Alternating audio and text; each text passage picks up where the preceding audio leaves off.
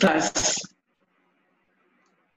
The topic will be, the course we'll be discussing this morning is basic maternal and child health nursing. And this is the third volume, NSC 402.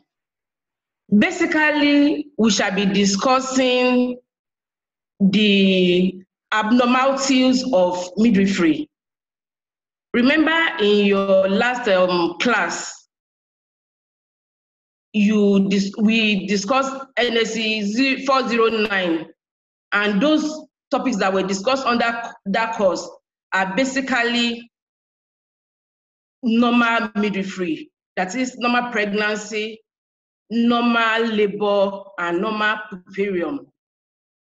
But NSC 402 focuses on abnormal midwifery, or what we call complicated midwifery.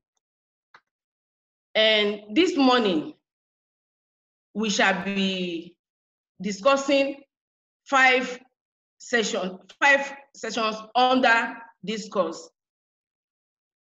And the outline of the course is as we will be discussing it as we go on in the discussion.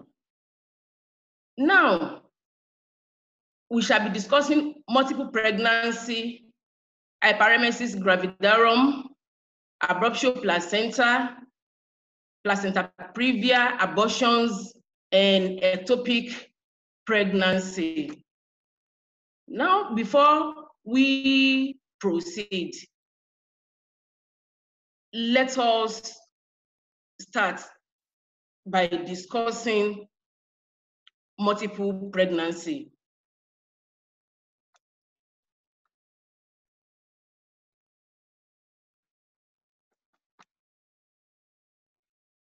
So we shall be discussing multiple pregnancy now.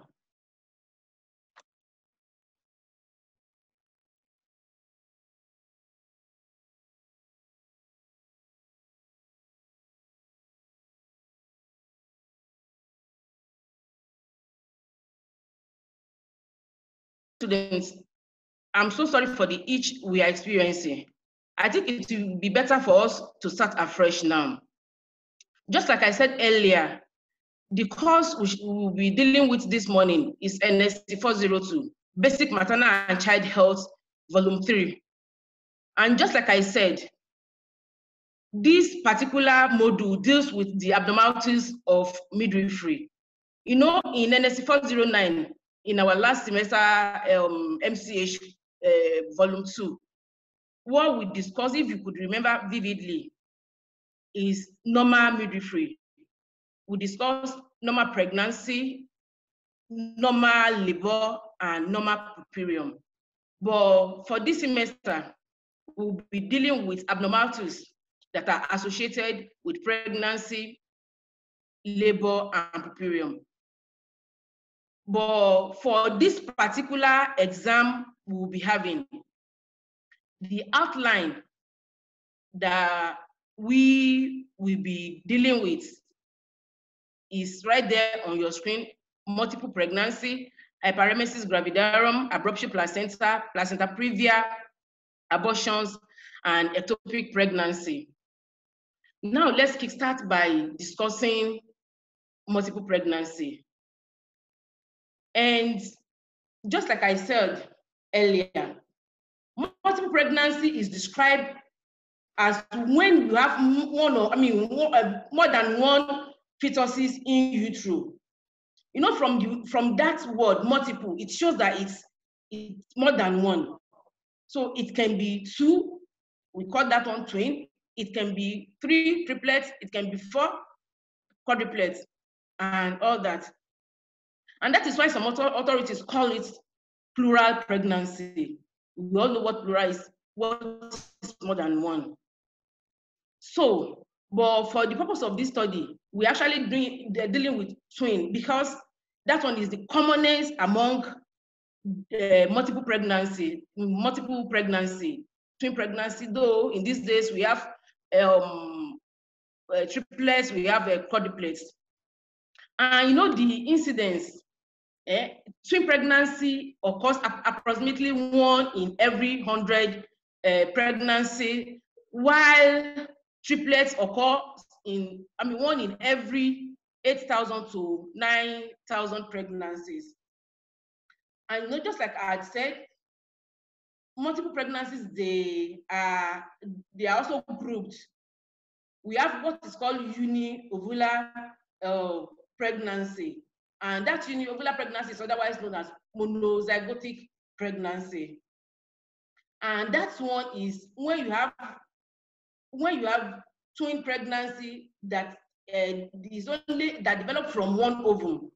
That is, just an ovum is fertilized by a spermatozoon.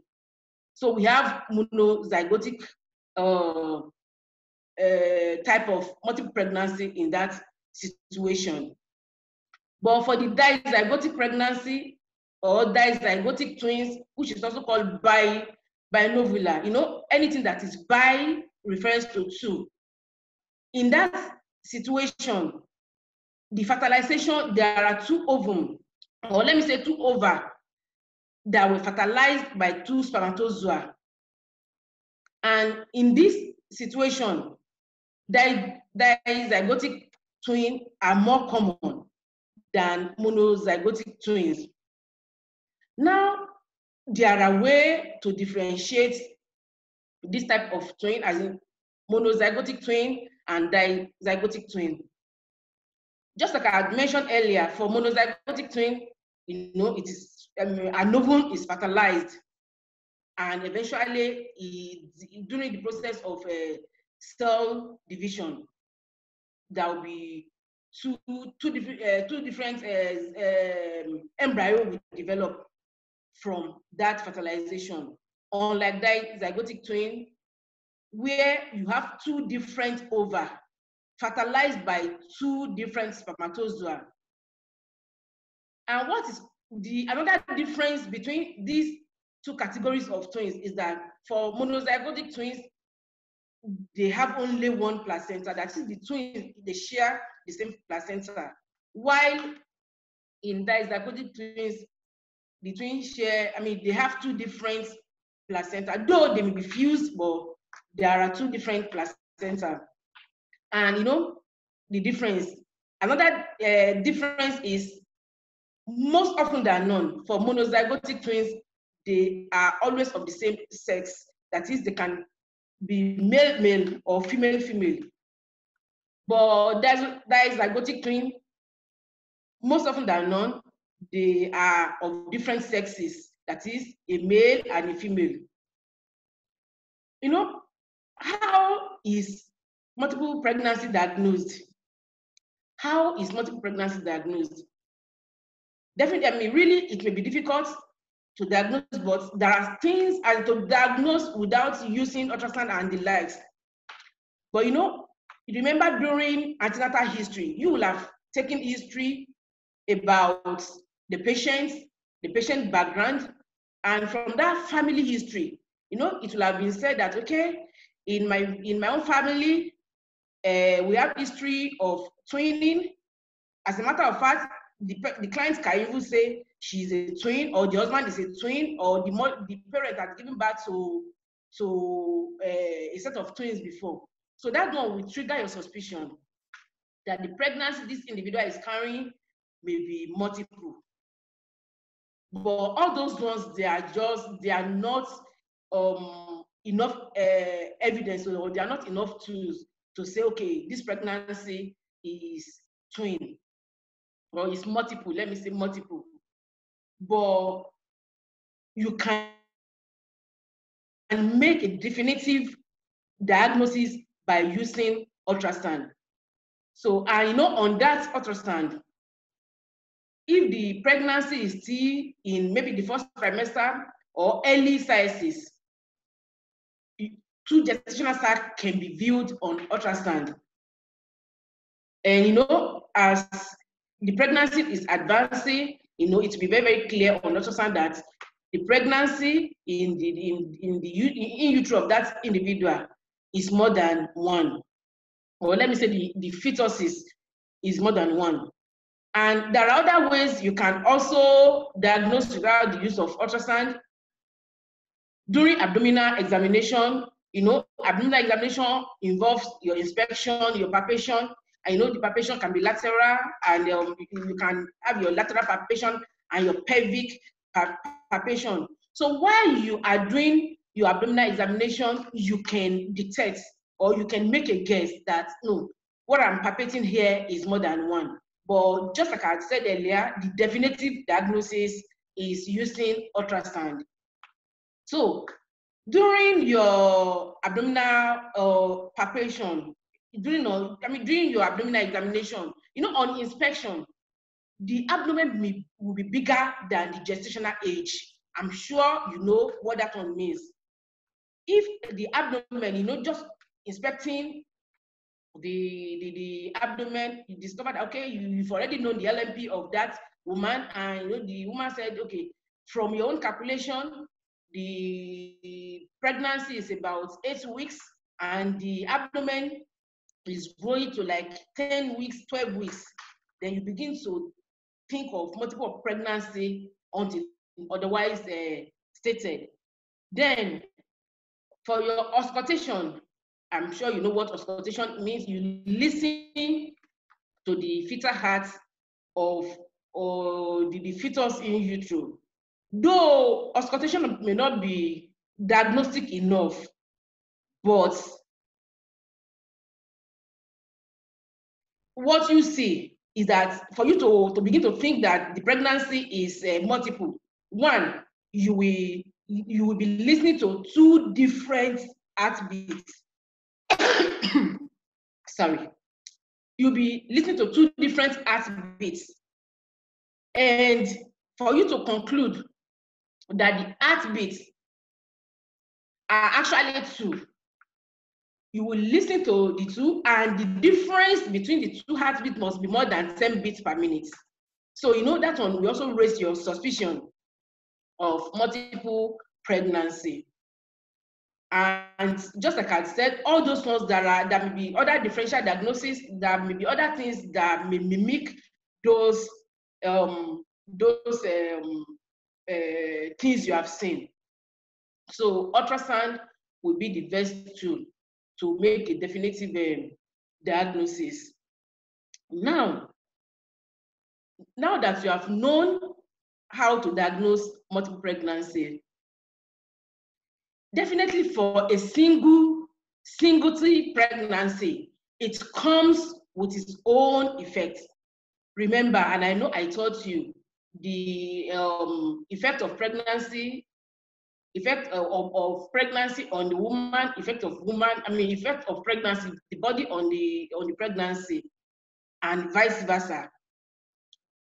No, now that the woman is carrying multiple pregnancy, I am sure that you begin to know or to think that there are things that will be expected, and the normal effect of pregnancy may be exaggerated. And that one will lead us to exacerbation of minor disorder. Normally for the minor disorders of pregnancy, we have nausea, vomiting, morning sickness, and the likes.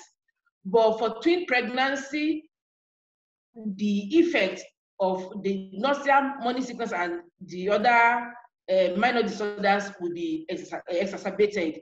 That is, it will tend to be more pronounced. Then there may be anemia. I know that anemia may be iron deficiency or folic acid deficiency. And there may be pregnancy-induced hypertension. So, normally, or let me say, will I say normally, or for minor disorders of pregnancy, the pregnancy have effect on every organ and every structure in human body.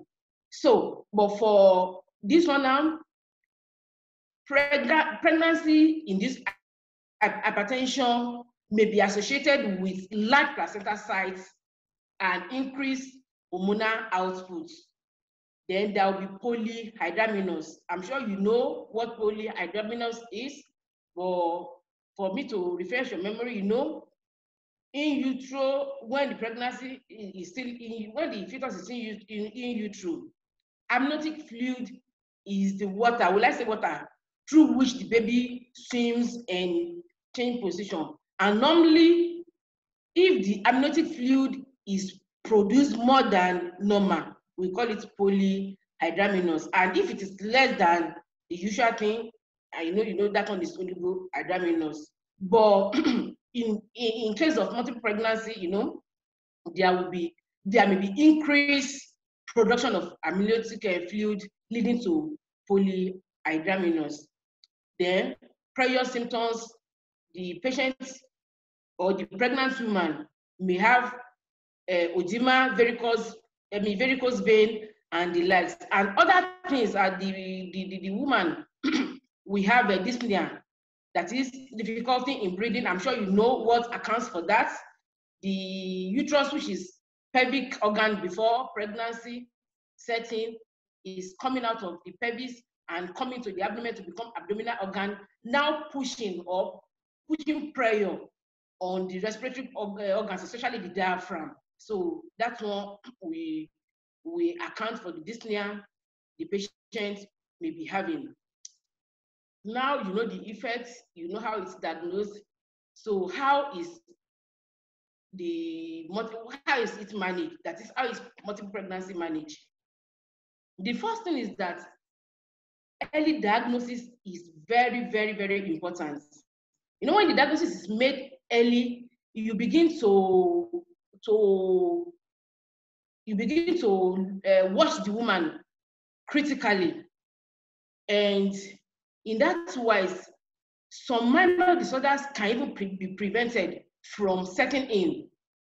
Disorders like folic acid, iron deficiency, anemia will be prevented from setting in, and in that wise, hemoglobin level will be maintained as normal throughout the period of a pregnancy.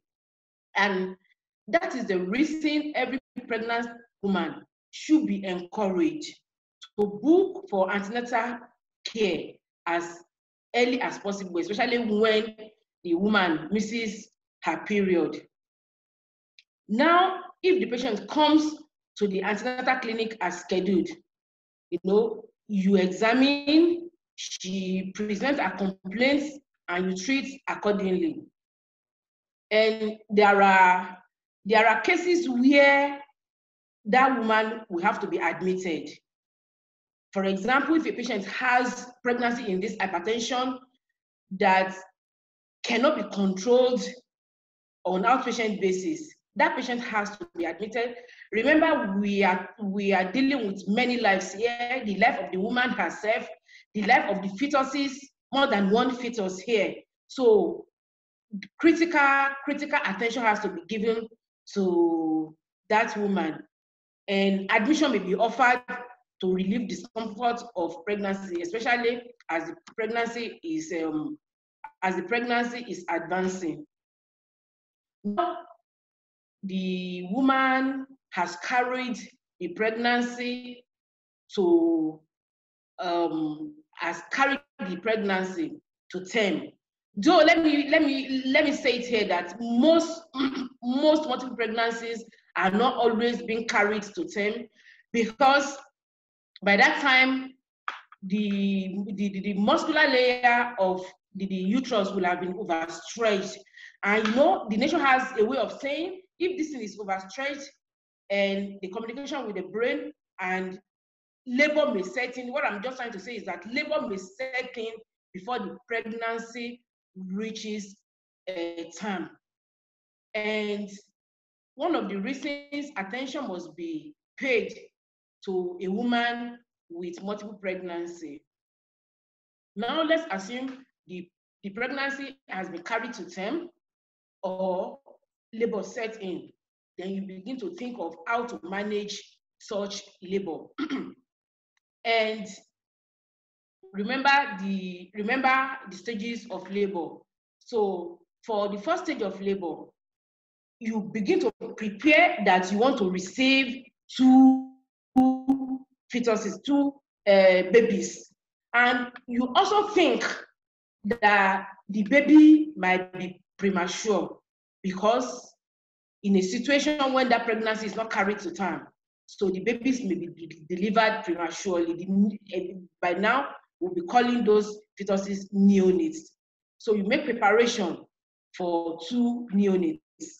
And during that labor, you monitor closely fetal maternal well-being.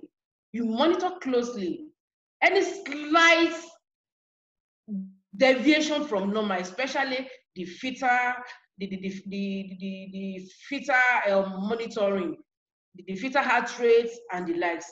You begin to think of emergency cesarean section to expedite labor so that you have a woman who is alive and the babies will also be alive. And one of the reasons, when that woman comes in labor, you notify the operating theater, the obstetrician, the neonatal units, some people call it special care baby units. So those ones are notified so that they can be at alert for any eventuality that may happen.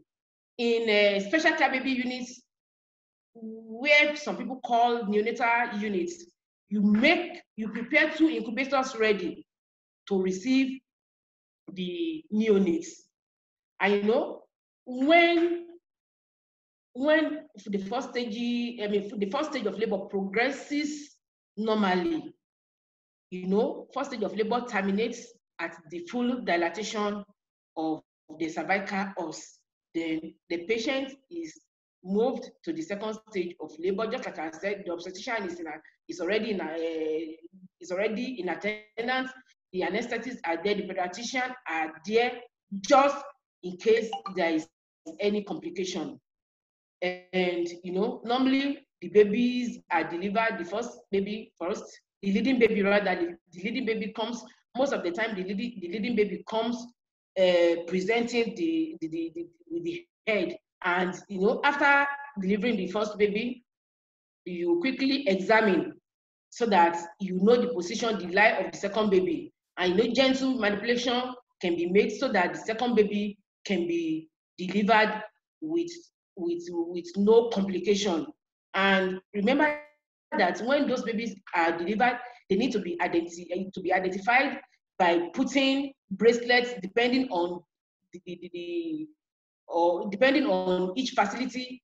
But the sure thing is that the babies they must be identified. The leading twin, who is the first twin, must be labeled. The time of delivery, I'm sure you all know the time of delivery, the ABGA scoring, and all that will be noted. Then the second baby also, the second twin after delivery, the time of delivery, remember that we will need to resuscitate these babies, and that is why pediatricians are in attendance, so that with the midwife they will be able to resuscitate the baby, take note of the ABGA scoring, and the baby is well wrapped and taken to the neonatal unit or special care baby units. Remember that the baby, we're actually discussing multi-pregnancy, but there's no how you discuss pregnancy without mentioning the baby, especially in labor. So remember, the baby has to be examined too. You examine the baby for congenital abnormalities, which may be common with twin or with multiple pregnancy, and every detail must be documented. Now, how do you manage the third stage of labor? You actually monitor it as normal, as usual. For baby, especially the dizygotic twins that I had already said earlier that they may have 2 placenta. So you make sure that the placenta, if it is a single placenta, is delivered. Then if there are 2 placenta, they are delivered. And oxytocin drug can be used to augment the contraction at this point in time. You ensure that the placenta is completely delivered with no residue in utero, because any slight retained product can cause problem, especially bleeding problem, postpartumly. So you ensure the placenta, if it is one, is completely delivered. If there are two, they are completely delivered. How will you ensure that they are complete? You need to examine, and that is why just a single midwife cannot be in labor room to take delivery of even a single pregnancy, not to talk of multiple pregnancy, a pregnant woman in labor. So the placenta is examined for completeness, is examined for the membrane. They are examined so that and I'm sure you remember how placenta is being examined. It's examined under running water. You take note of the cord. Remember the cord. There should be three vessels on the umbilical cord. 3 vessels, and you ensure that those 3 vessels are there. Remember that if there is an absence of a vessel, it may indicate that that baby might be having renal condition. So one of the reasons why you should actually examine, so that you know what you are dealing with. Now, the babies had been delivered, you had actually taken care of the woman, you rub the uterus so that every other product of conception can be evacuated with no retained products. And the woman will also be transferred to the lie-in ward, depending on the organization of the facility. And monitoring, you keep on monitoring the woman. What are the complications that are associated with multiple pregnancy? There may be delay in the birth of the second twin, there may be locked twins, and generally, what are the complications associated with a multiple pregnancy? Abortion is one of the complications. Polyhydramnios, just like I said, there may be fetal abnormalities. Then there may be malpresentation. Just like I said earlier, most of the time the leading twin may present with the head, but most often than not, breech presentation is common, so there's malpresentation. Then there may be premature rupture of membrane. These are complications associated with multiple pregnancy. There may be prolonged labor, and just like I said earlier, also there may be locked twins and postpartum hemorrhage. Postpartum hemorrhage, the placenta size, if it is a single placenta, it may be so large, and even if there are 2 placenta, there will be 2 different sites for that placenta implantation. And one of the reasons, if care is not taken, the woman may bleed postpartumly. And that one has brought us to the end of our discussion on multiple pregnancy. Let us move on to hyperemesis gravidarum. Hyperemesis gravidarum. Now, what is hyperemesis gravidarum? Hyperemesis gravidarum is an uncontrolled vomiting during pregnancy that results in dehydration, weight loss, and ketosis. I said it's uncontrolled because normally, if I am not confusing you, one of the minor disorders of pregnancy is vomiting, nausea and vomiting. So to a greater extent, we can say that vomiting during pregnancy may be normal, if I want to put it like that, quote and unquote, because it is minor. With time it can go. But with hyperemesis gravidarum, this one is uncontrolled, and it will be associated with dehydration, weight loss, and ketosis. So when dehydration, weight loss, and ketosis occurs, then you think of hyperemesis gravidarum. From the name, anything hyper is above normal.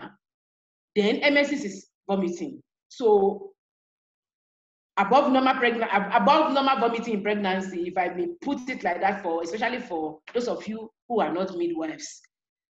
Now, just like I said, most of the time pregnancies occur with there are occasions when patients or when pregnant women vomit during pregnancy. And what is actually the cause of pregnancy, hyperemesis gravidarum? The cause is not unconnected with high level of estrogen and human chorionic gonadotrophic hormone, HCG.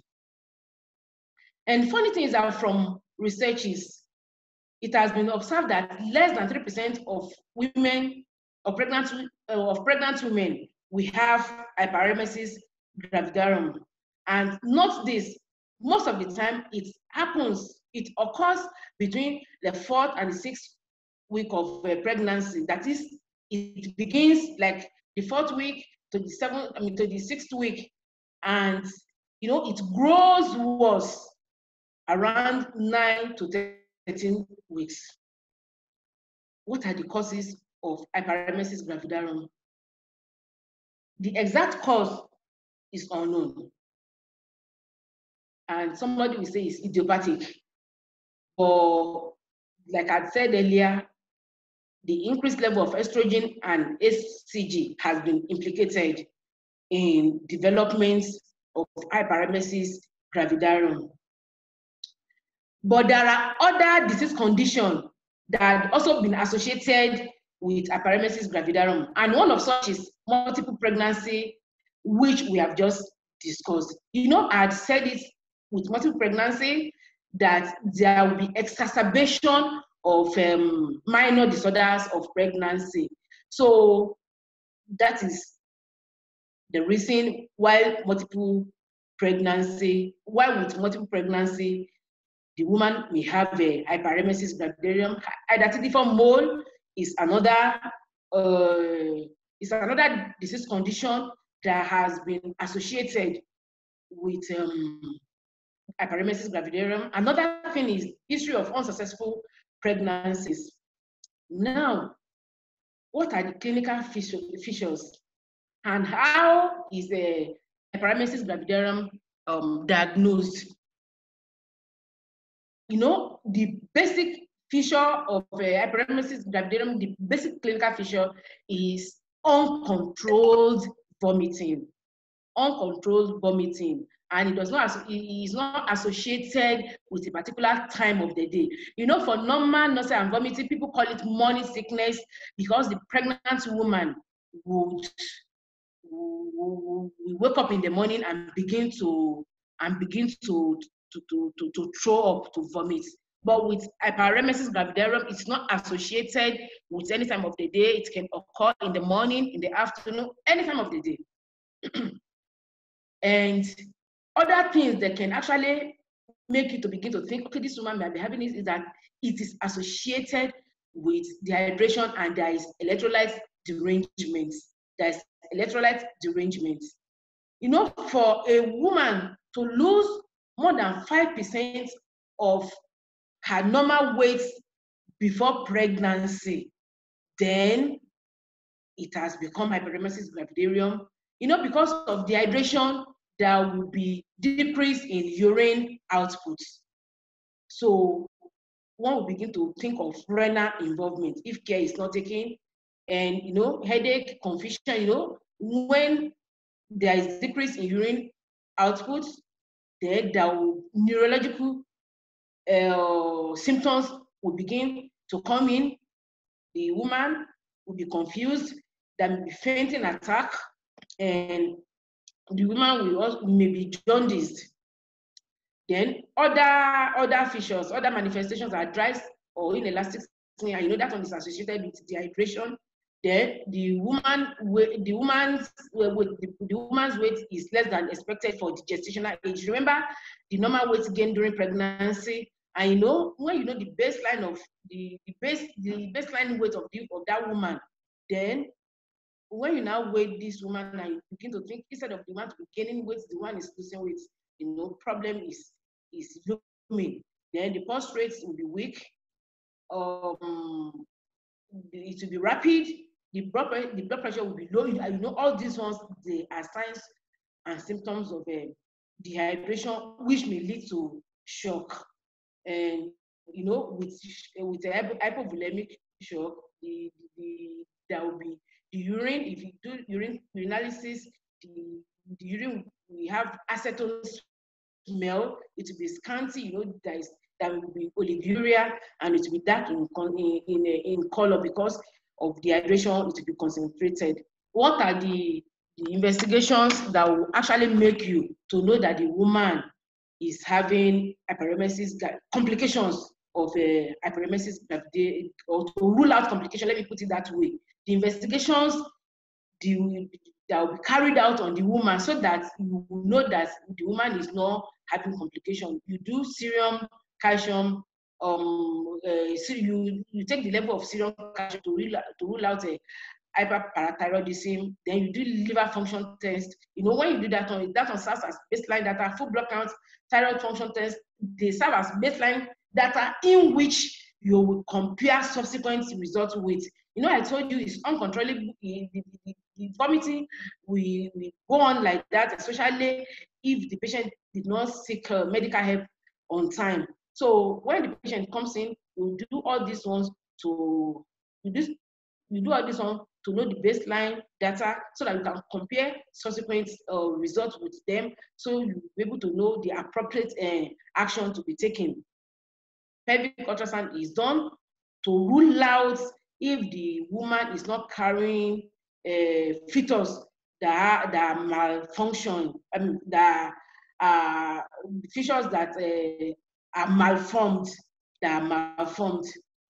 Then one of the investigation is to take the weight of that woman. You know, I told you, if that woman has lost 5% of pre-pregnancy state, then there is a problem.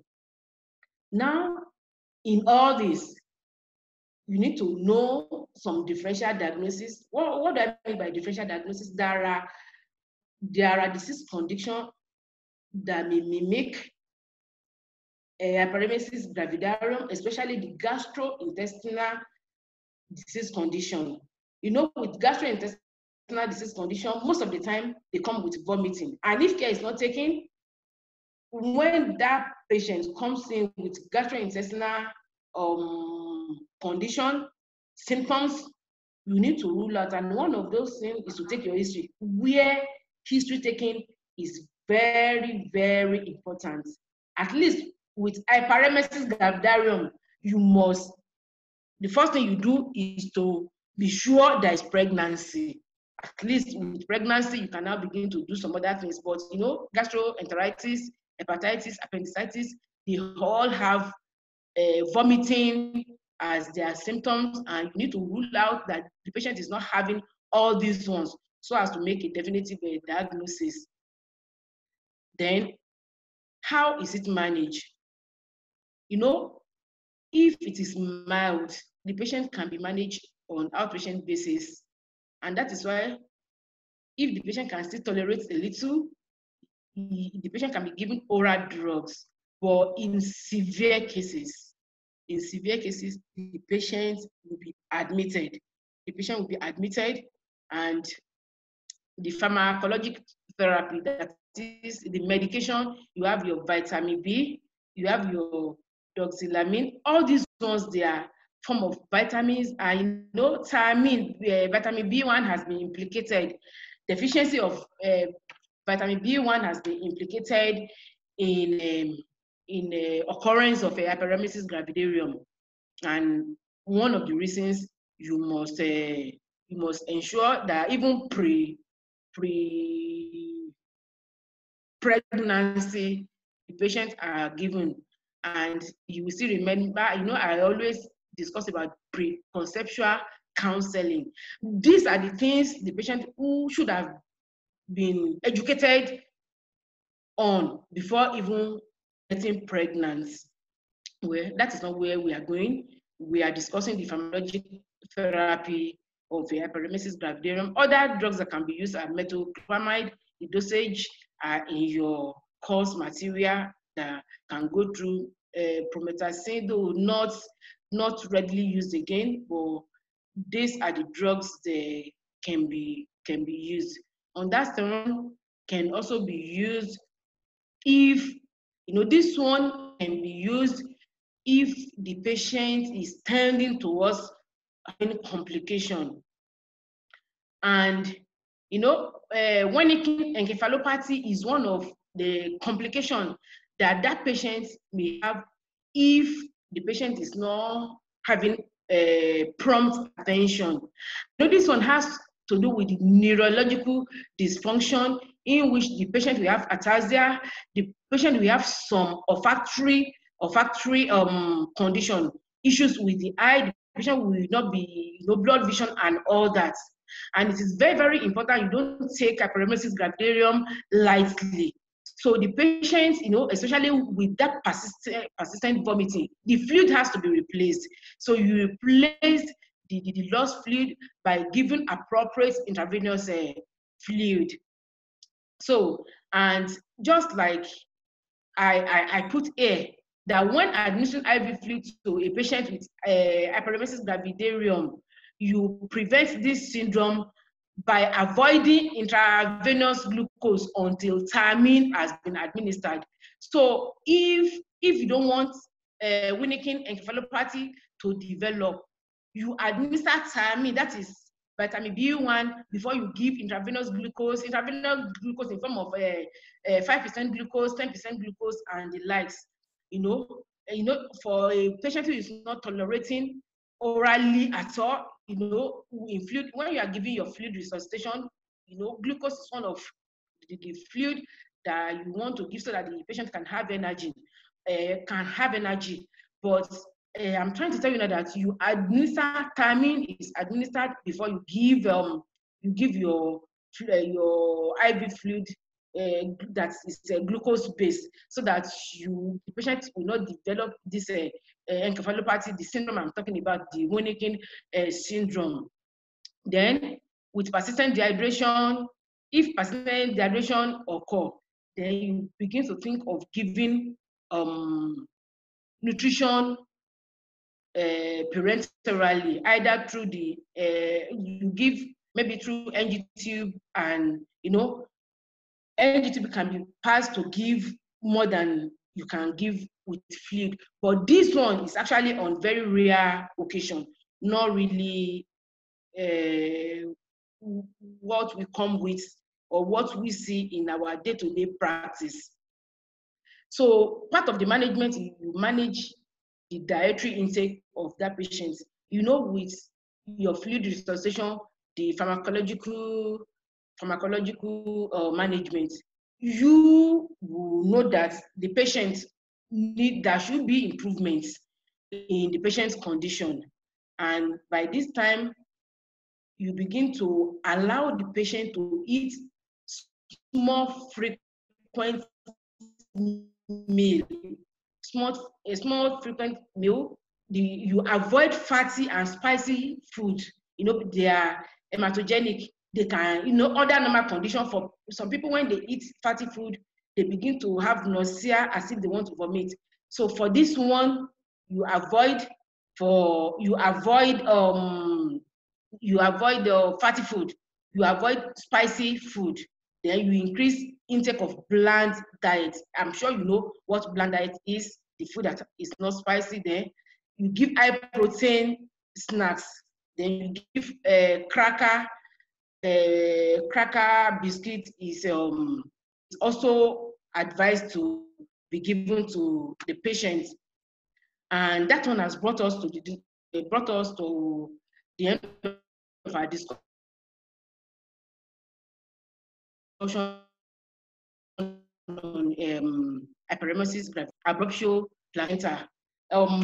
What is abruptio placenta? Interchangeably, some people call it placenta abruptio, some people call it abruptio placenta. It is actually being used interchangeably, but the meaning is that there is a premature separation of a normally implanted placenta, and it usually occurs after 20 weeks of gestation.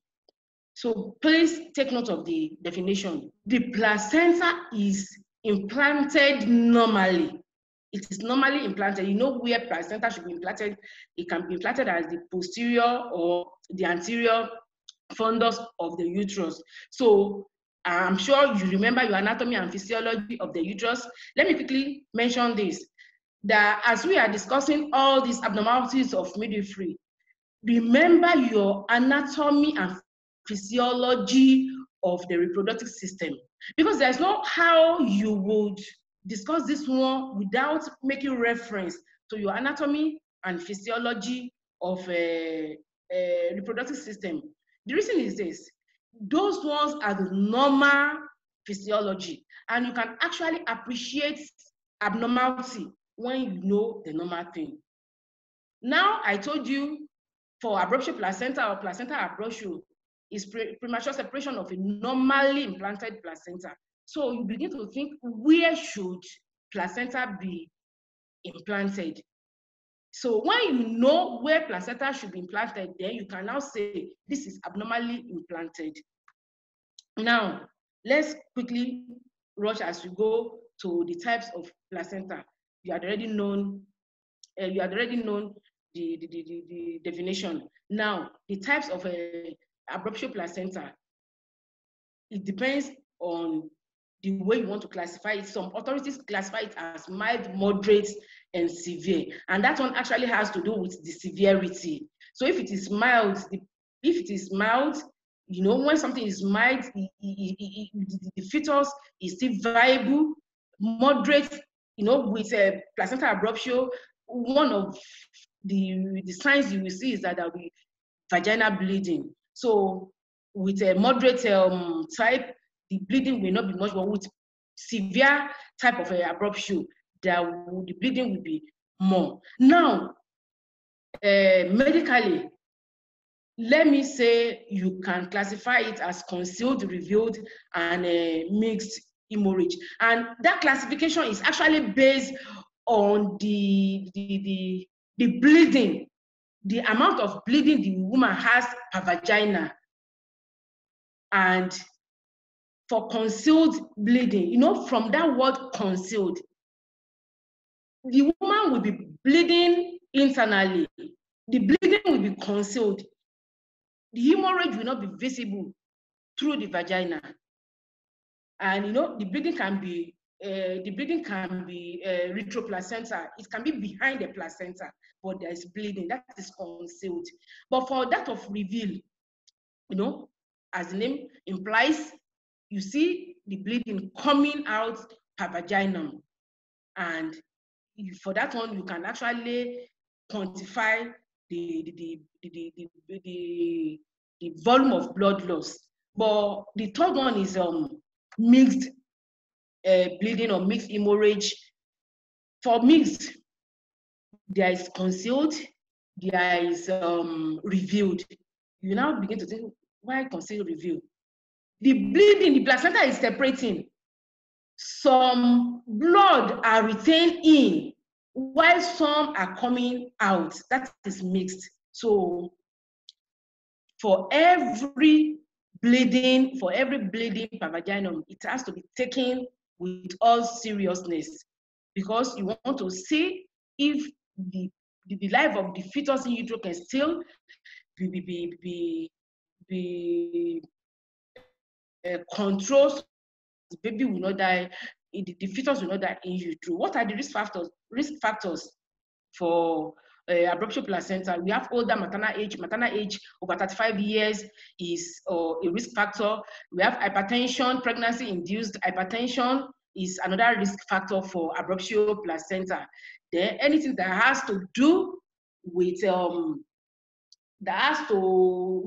normal function of the placenta, and that on anything that reduces the normal blood flow to the placenta may cause the placenta to separate, and that is what we have with a placenta ischemia. If there's any reduced blood flow to the placenta, the placenta may begin to separate, even when it is normally implanted. Another thing is a polyhydramnios intraamniotic infection. Those are the risk factors to developing or to having abruptio placenta. Signs and symptoms and how it can be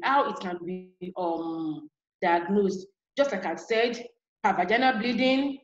So when you see that the patient is bleeding per vagina, you now begin to think, how is the bleeding? Is it bright? Is it dark red? I'm talking about the blood. Is it revealed? You know, for vaginal bleeding, that one, for you to know if the bleeding is, if the blood is bright or dark red in color, it has to be reviewed. With a concealed, you can't do that one. So as separation continues, the uterus may begin to be, the woman will be having pain, especially on abdominal palpation. So when you touch the abdomen, it will be painful, it will be tender, and the woman will be irritable. The woman will be irritable. I think you are taking note of the distinct signs and symptoms of abruptio placenta. Then, there is bleeding.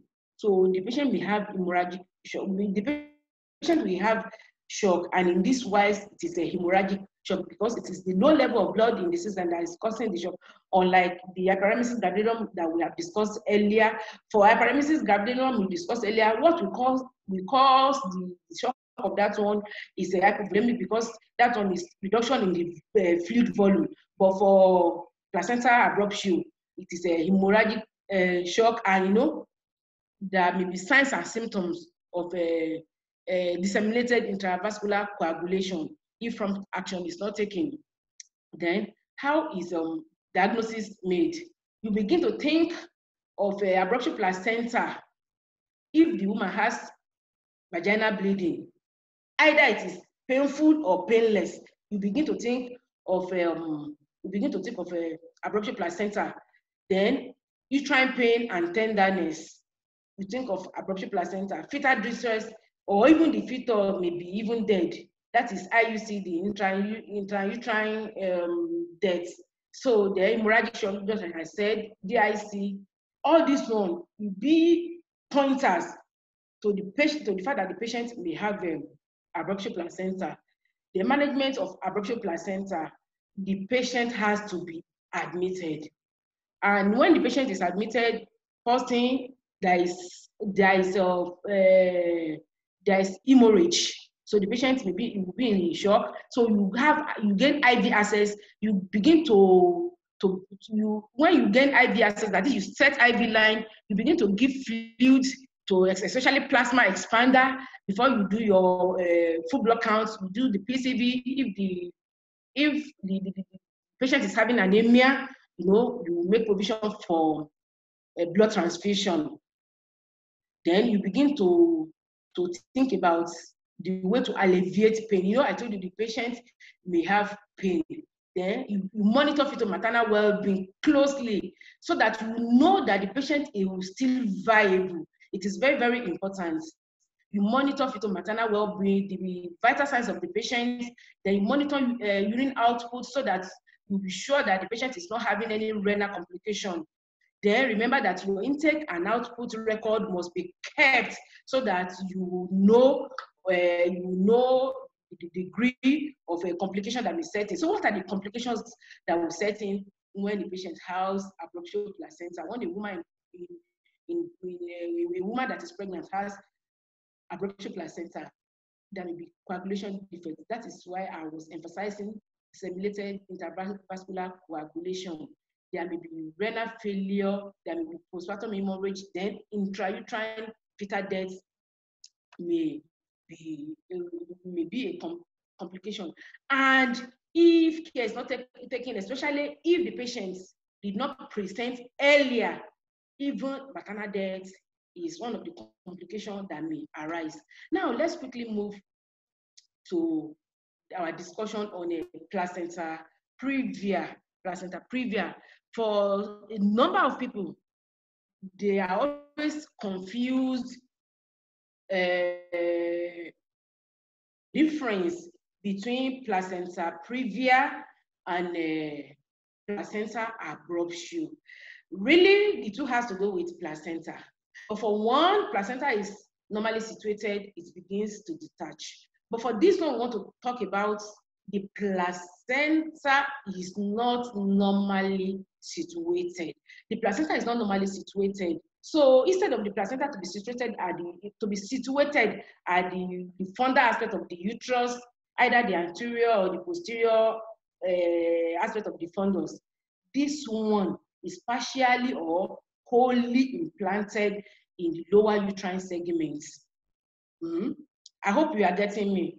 Well, so the placenta is not situated normally, and that is what informs the detachments that may occur later as the pregnancy occurs. Now, I'm sure you get to see the screen. Okay, what you're having on your screen now, the first baby you are seeing on that screen denotes that the placenta is normally situated. Look at the position of that placenta at the funda area of the uterus. But the lower picture you are seeing, you can see that it is the head that is at the funda area of the uterus where placenta need to be normally situated. And now look downward. You will now see that placenta situated at the lower segment of the uterus. And even from this picture, it is now clear that with placenta previa, there is every tendency that there is malpresentation, there is malpositioning. From the lower picture now, you can see that the presentation is breech because it is the buttocks that the baby is presenting with, and the head, which is supposed to be the normal presenting part, is at the upper part of the uterine wall. Now you have known what placenta previa means, what it is. What are the risk factors to developing placenta previa in a pregnant woman? One of the factors is multiparity. If that patient has given birth to babies more than 4 times, there is every tendency that the placenta is implanted at any available site in the uterus, because there is always a placenta site. If the uterus has accommodated so many placentas, so the placenta can decide to implant anywhere that is favorable for it. Then previous cesarean delivery. With cesarean delivery there is scar, so it's also a risk factor. Well, get me right. Anyway, I am not saying multiparity with every multiparous woman, the woman will have placenta previa. I am not saying with every previous cesarean section, the woman will have placenta previa. What I am saying is that these are the factors that may prone the woman to having placenta implanted in the lower uterine segment. Then placenta, other uterine abnormalities that inhibit normal implantation of the placenta is also, there are also risk factors to having placenta previa, like fibroid. Normally, a woman can be pregnant, and that pregnancy will be the fetus will be coexisting with a fibroid. So if the fibroid is at the funda part of the uterus, so the placenta may not have chance to be implanted at that part, and it will look, the nation will just look for a way that is favorable for implantation.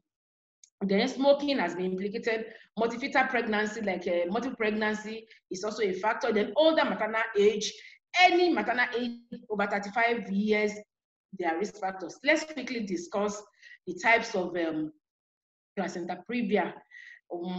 We have type 1, and we call it low-lying placenta previa. So the majority of the placenta is at the upper segment with just little encroaching to the lower segments, and the cervical os, the internal cervical os, is not occluded. Look at that picture on your screen very well. You can see that the placenta is not implanted in the funda area. It is implanted at the lower segment. But if you look at that picture very well, the internal cervical os is not occluded. Now, for placenta previa type 2, that one is called marginal placenta previa. Take note of the alternate names for this type. You know, I told you type 1 is low-lying placenta. Type 1 is low-lying placenta. Type 2 is marginal placenta previa. Marginal placenta previa. And this one, it is, you know, the placenta is partially located in the lower segment near the internal os, but the internal os is not occluded.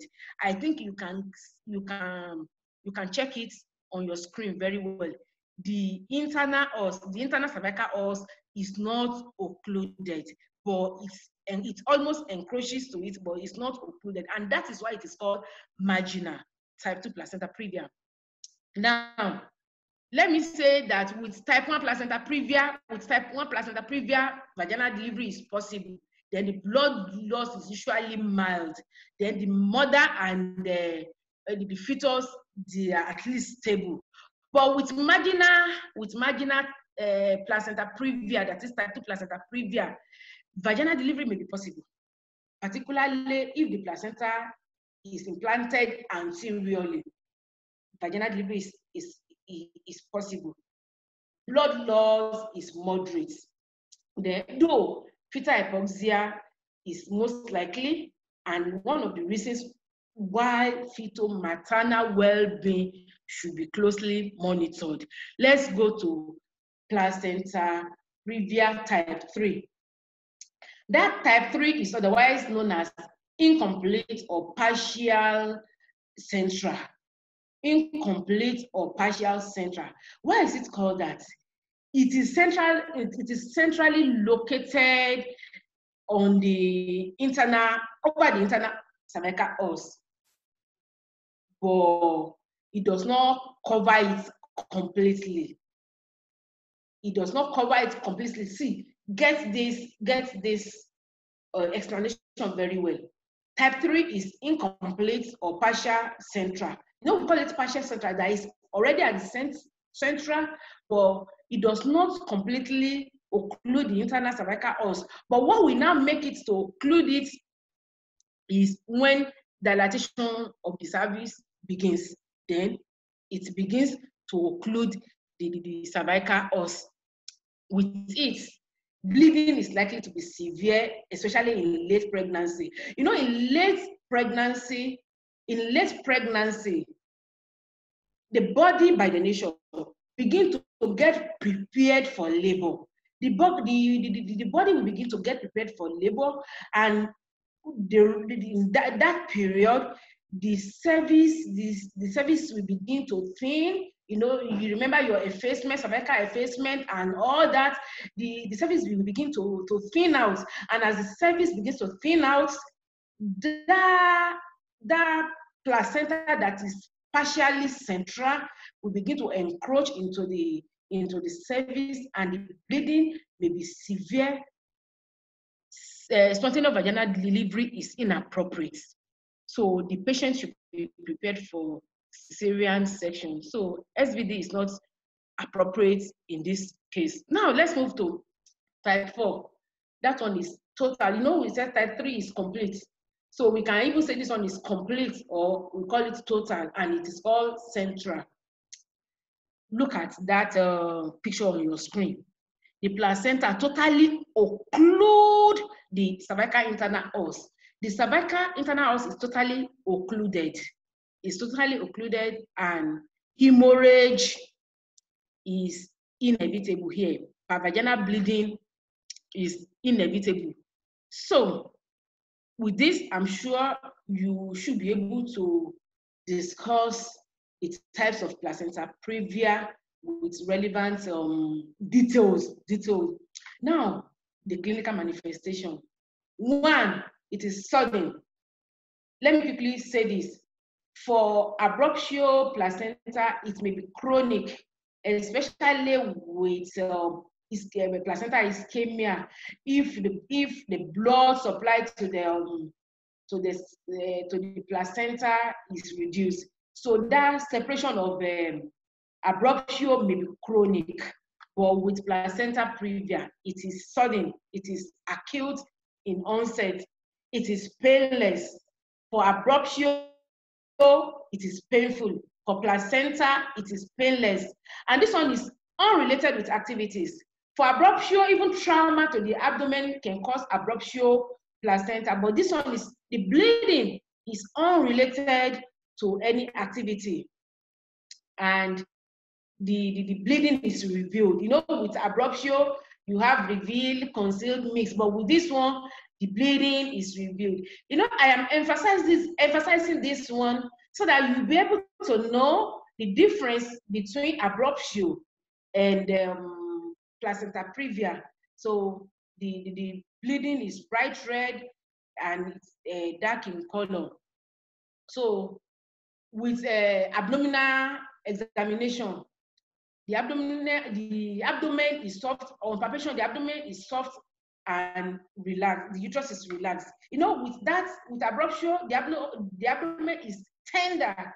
It is tender. This one is soft and the uterus is relaxed. So the fetal head remain unengaged, in contrast to the period of gestation. The fetal head will be unengaged. Why is fetal head unengaged? The placenta is occluding the lower uterine segment where the fetal head should engage to.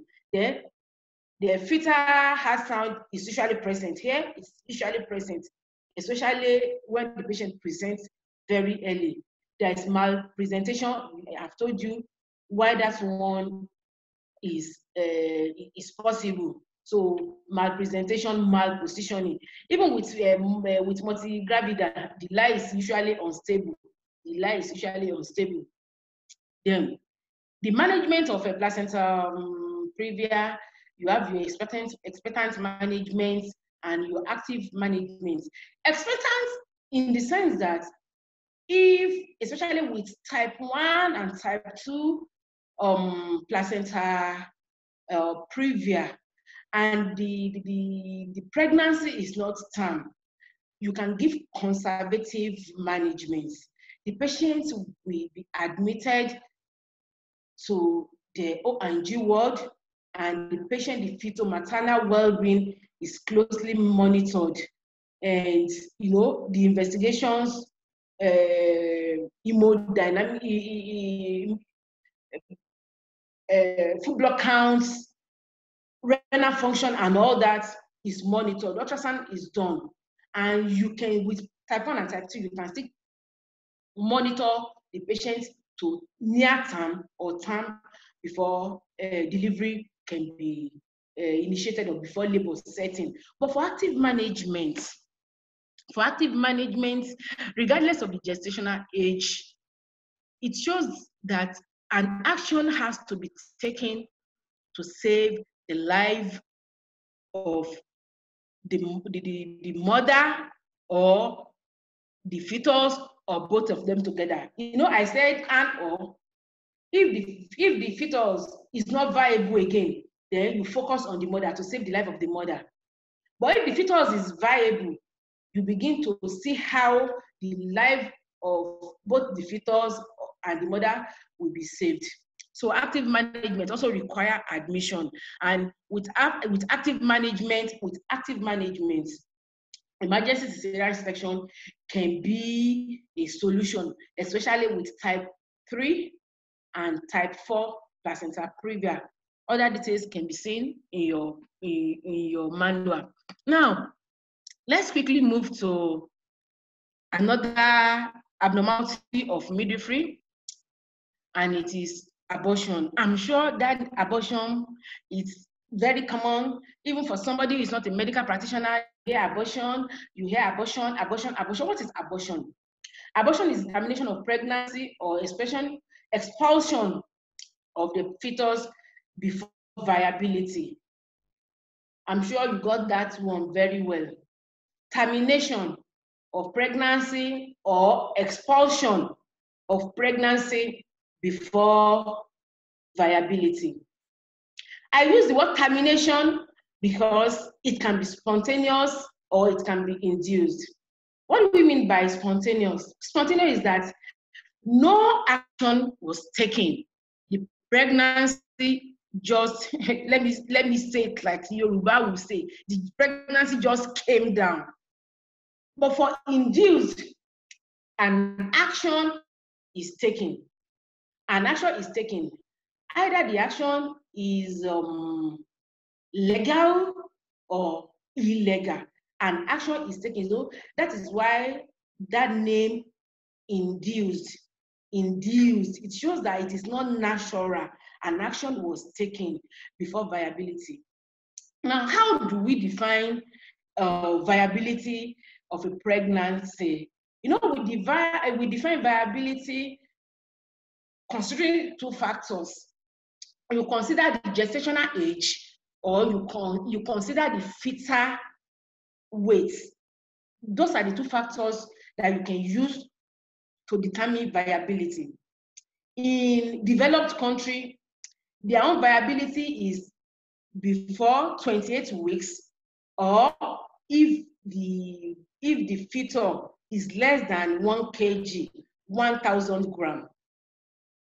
But in developing country like ours, the viability is before 20 weeks and the fetus is less than 500 grams, 0.5 kg.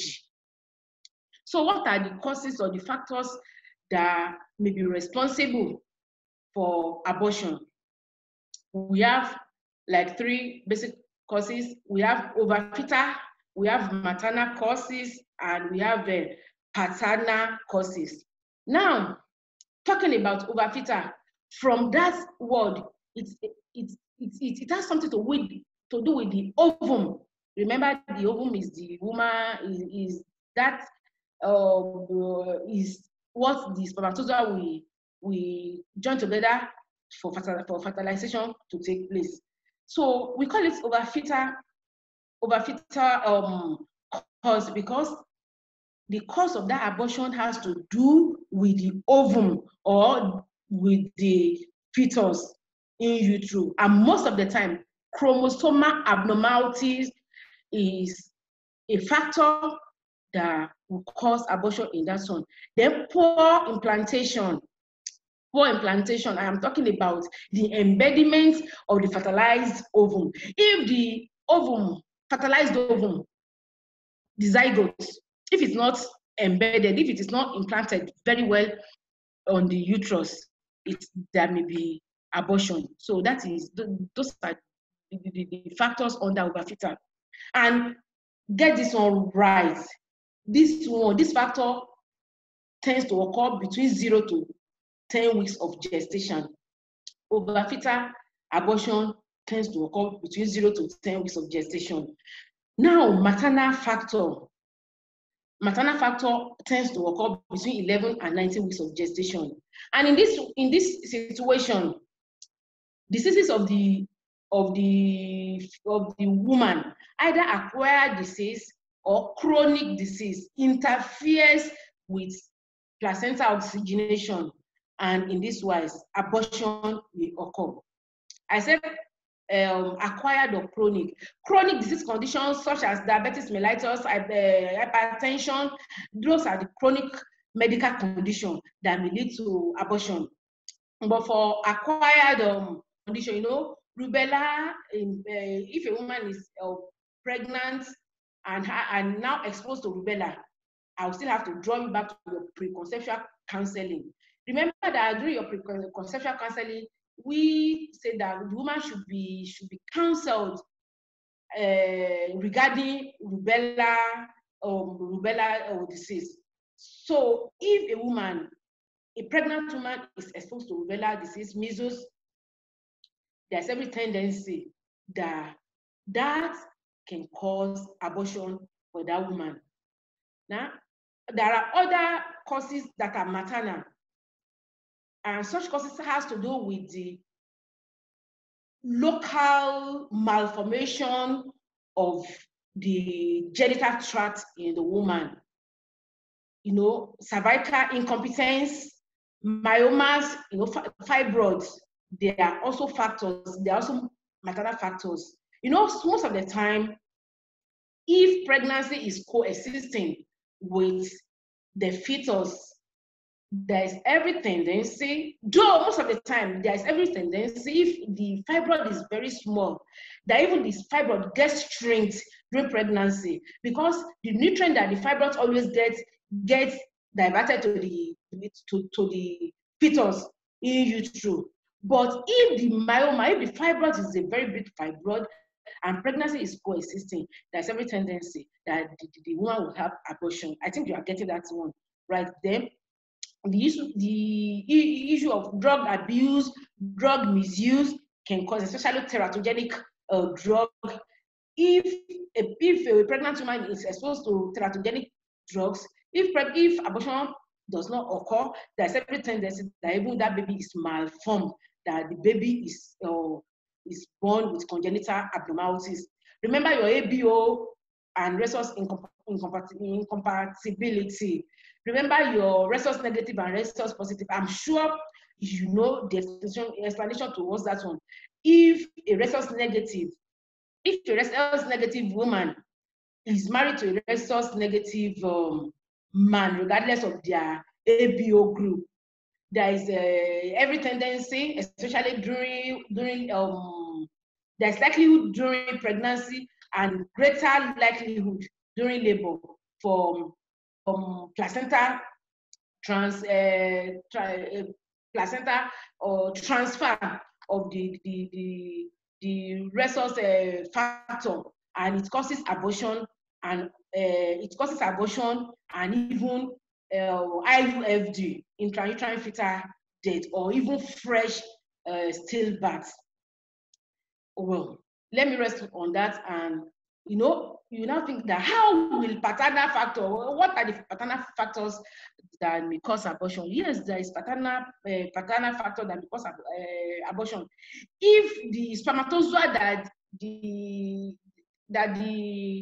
that fertilize, if the spermatozoa that fertilize the ovum in that woman is malformed, there is every tendency that one causes abortion. So basically, abortion is classified as spontaneous and induced. Any abortion that is not induced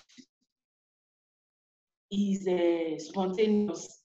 I hope you are not using that. Any abortion that is not spontaneous, that does not occur on its own, then a factor is interfering for the abortion to take place. So that is the broad classification. Another classification is, some people will say early abortion and late abortion. And for early abortion, that is before 12 weeks of gestation. For late abortion, between 12 and 20 weeks of abortion. There are school. I'm bringing this one up. It's not to confuse you, but to tell you that there are different authorities that classify abortion, but everything is still within spontaneous and induced. What I'm saying is either late or early. For spontaneous, nothing happens. It happens just like that.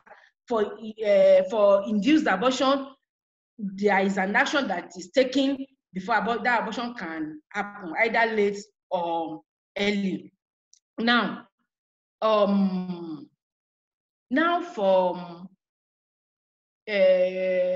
let me tell you other forms or other classification of abortion. For therapeutic, most of the time is always induced abortion, because for therapeutic, the pregnancy is terminated. The pregnancy is terminated to save the life of the mother. The pregnancy is terminated to save the life of the mother. So you can see that one it falls under induced abortion. Now, for threatening abortion, the pregnancy is still viable.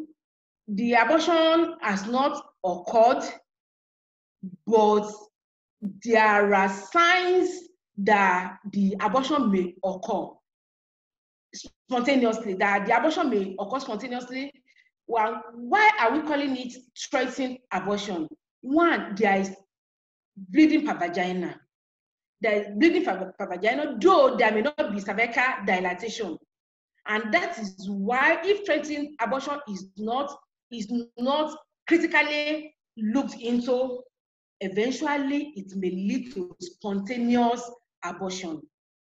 But if the cause of that, the cause that is making that pregnancy to be threatened is lifted, the pregnancy may get to viability and the pregnancy will continue.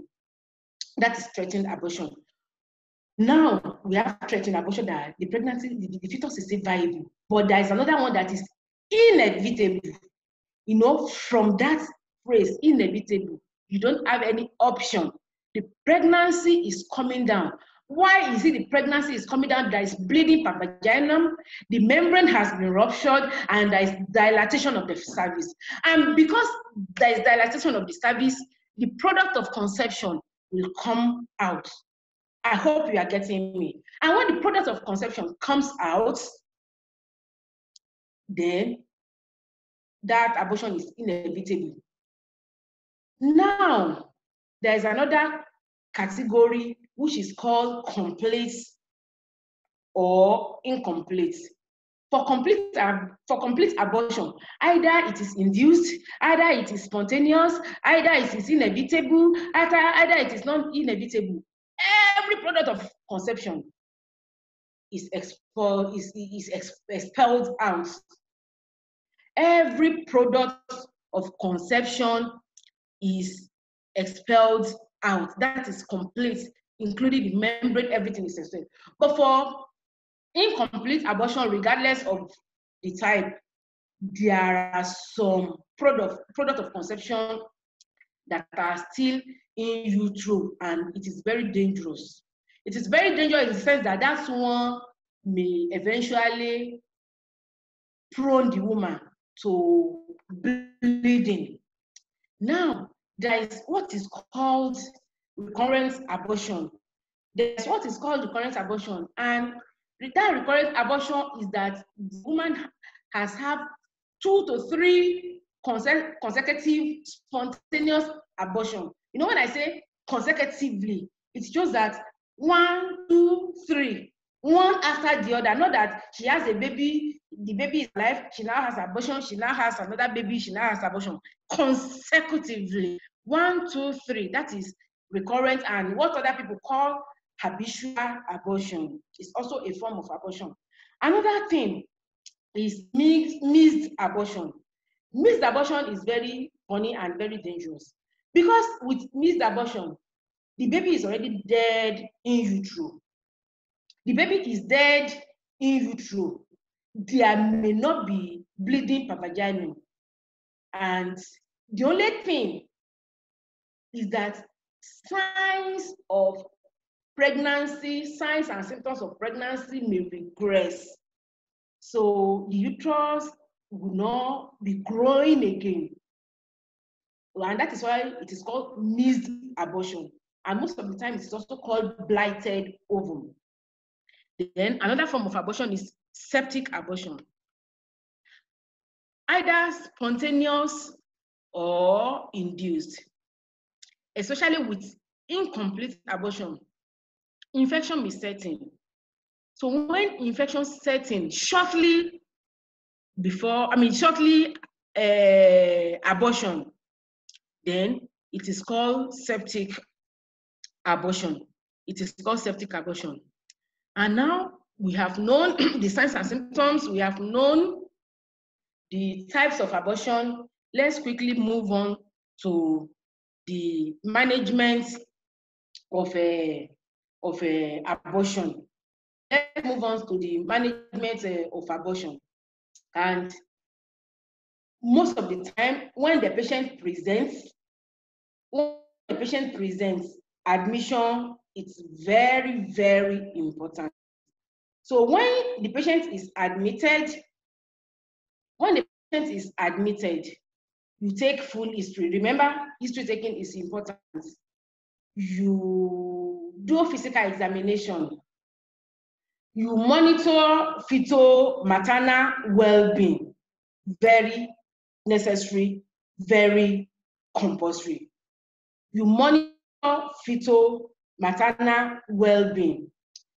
The heart rate, quarter-hourly, hourly, until stable, you continue to monitor that one. Then you observe sterile technique in everything you are doing so that you will not introduce infection to the patients.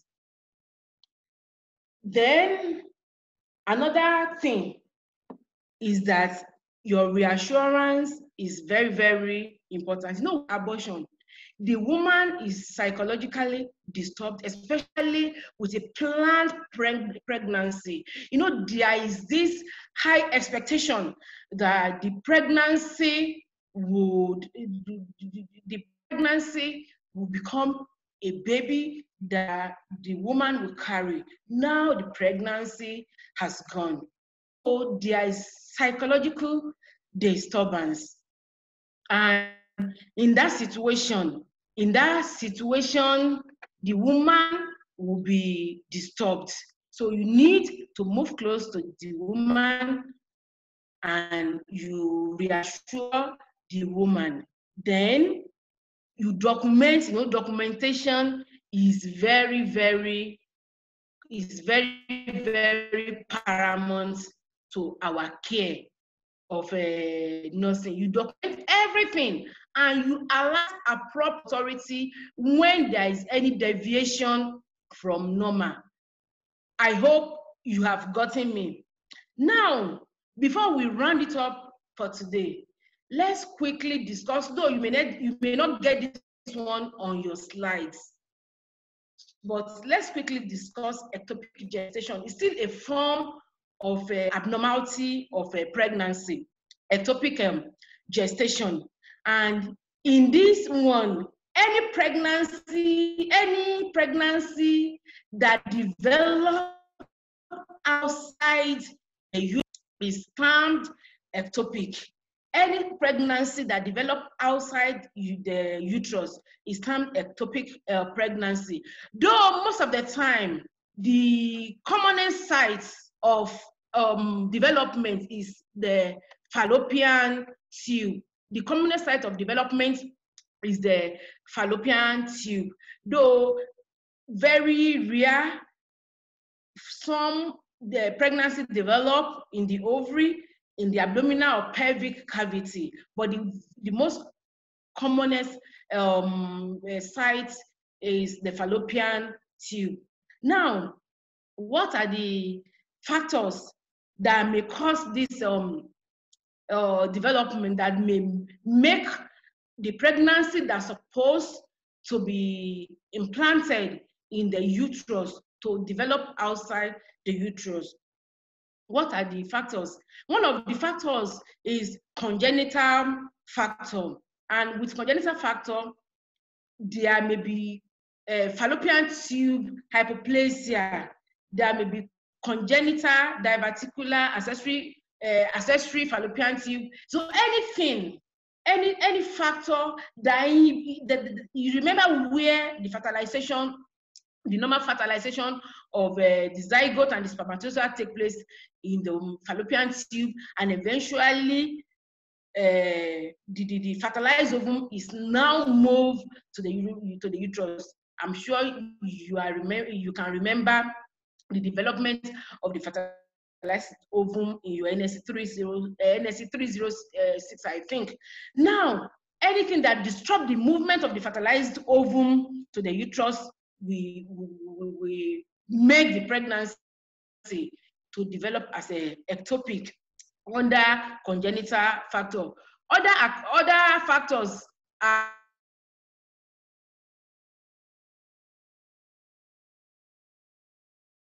the factors. And for the acquired, that is pelvic inflammatory disease. So even prior marriage, prior pregnancy, if a woman has either partially treated inflammatory disease or even no treatment of inflammatory disease, it may make the fallopian tube to be narrow. You know, it's a tube, the lumen to be narrowed, and you know when the ovum is fertilized, so there will be restriction to the movement of the fertilized ovum to get to the uterus. I think you are getting me. So other factors are prior surgical operation, especially tubal surgery, or prior tubal ligation for people who use tubal ligation as a means of family planning. And that is why you tend to hear history that somebody has bilateral tubal ligation as a means of family planning, and such individual now come up with a pregnancy.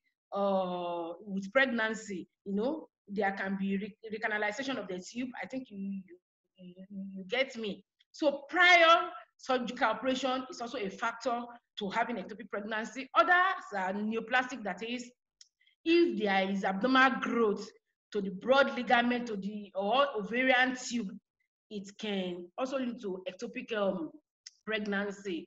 Now, some other causes, you know, it has been implicated that people who use IUCD, that is intrauterine contraceptive device, that they may have ectopic pregnancy. In fact, there are some people there are authorities that also say that people who have who do artificial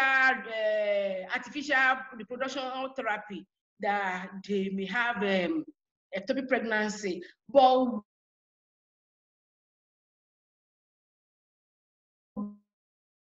with the incidence of having ectopic pregnancy is reduced. Now, you know, from what I've said, I've been able to even tell you the little pathophysiology of how ectopic pregnancy develops. Because normally, a fertilized ovum should be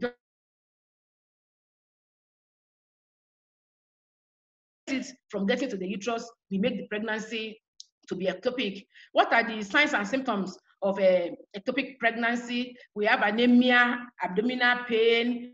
You know, the patient can have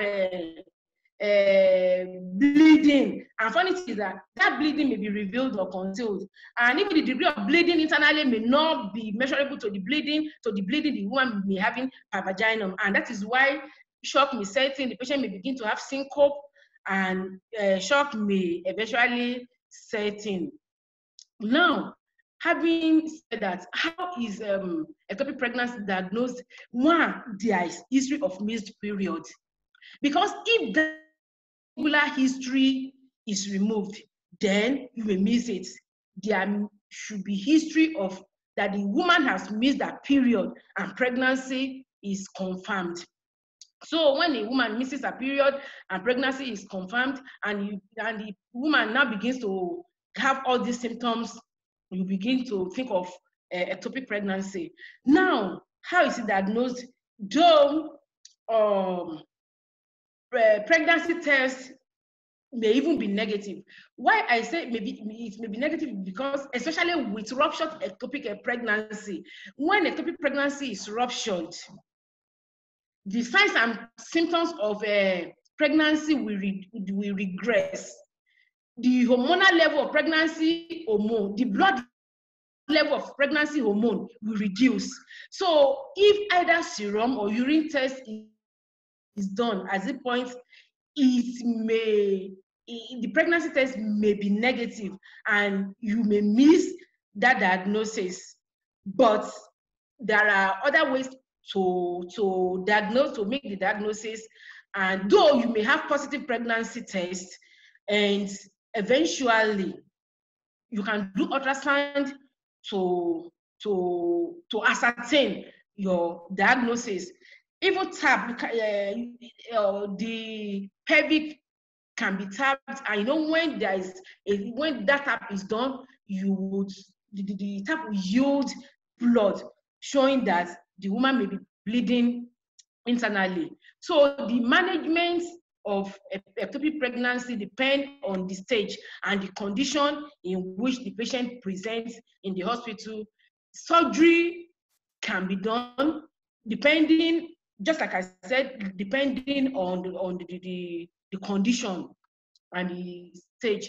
Sapingectomy is very common, though conservative surgery are done, especially in facilities that have every gadget for that. And what I mean by conservative surgery is that if the fallopian tube has not been ruptured and the patient presents earlier, that fallopian tube can still be preserved in a way that the fertilized ovum is expelled by linear sapingotomy. And the tube can be preserved. But if it has been ruptured, then sapingectomy is inevitable.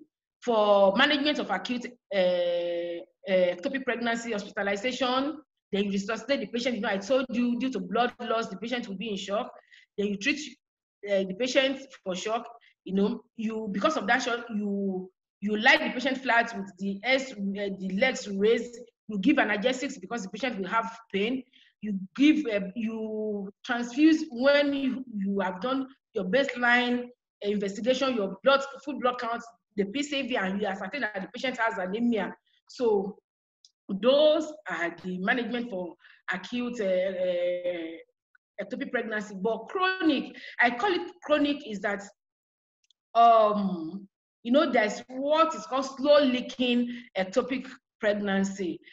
The fallopian tube will not be totally ruptured, and the pregnancy is there. The patient will be having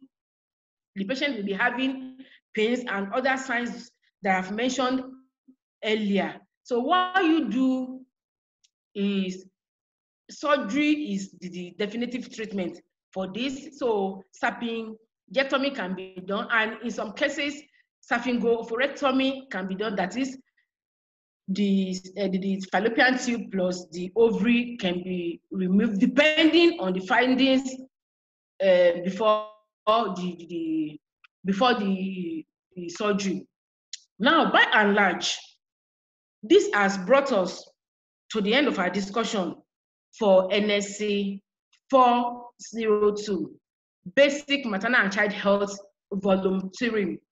And for the purpose of this exam, we have been able to discuss 6 abnormalities of midwifery, especially associated with pregnancy. And I want to tell you that your exam will radiate around these 6 topics. I'm sure somebody will say that ectopic is not mentioned. Go to your LMS. The material for the ectopic pregnancy is on it. That is 1. 2, get prepared for your exams. Read in between lines. I know the previous people that presented, I told you that your exams will be in different forms. You have CBT exams, that is, you have multiple choice questions. You have the ones that you fill in the gap. You have the one that you will state, you will mention, you will highlight, you will define, and all that. And you know that this exam will be done online, and also the exam has been programmed in such a way that the system will mark. So be careful of your spellings, because it is what it is programmed on the system that the system will take as the answer. Be careful of your system, of your spellings. So the system will not be marking idea like for the face-to-face. So, and I want to say, like in Nigeria, we are colonized by the British. So for NSC 402, we are adopting the British English in our exam. I am saying British English because fetus, if you want to spell fetus, for British it is F-O-E-T-A-F-O-E-T-U-S.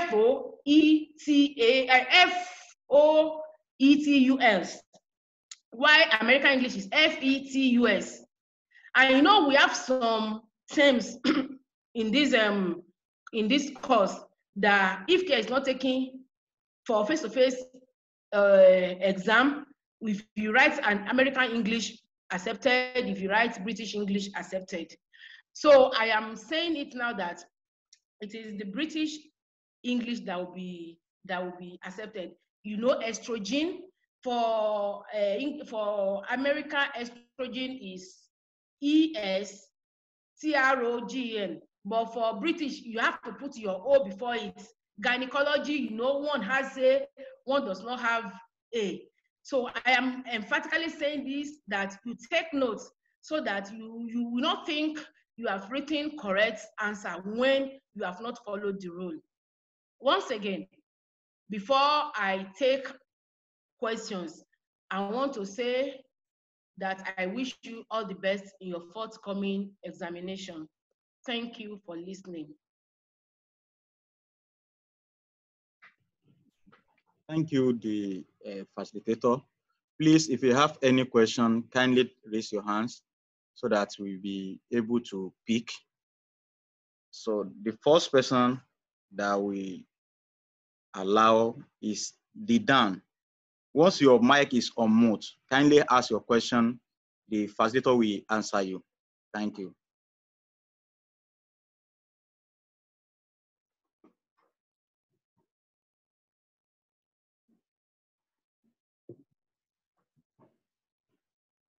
Thank you for the wonderful report. Please, your network is not clear. Can you please try to? Question. Hello. Hello. We can hear you, but it's cracking. So the first question is that there are some systems that are already configured to US English, in which if one is typing under examination like this, that will be also correct, in which one may not notice it. It can there be consideration for that? That's the first question. Then coming back to the lecture, thank you for the wonderful lecture. It's quite explicit, but the first question under the lecture is that, is there any scientific rationale or any physiological or physical factor that can be responsible for positioning of placenta during implantation? For example, maybe sitting position, lying position of the woman after fertilization. Is there any of that that is responsible for placenta placement, apart from the parity of the mother age and the like?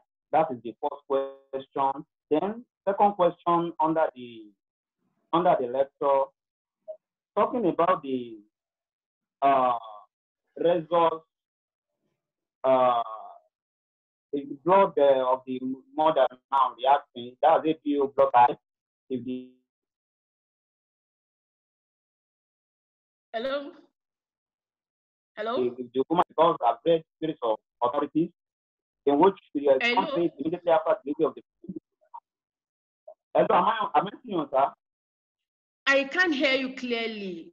It's cracking. I can't hear you clearly. Can you hear me now? I know you were asking a question on placenta implantation, the placenta position.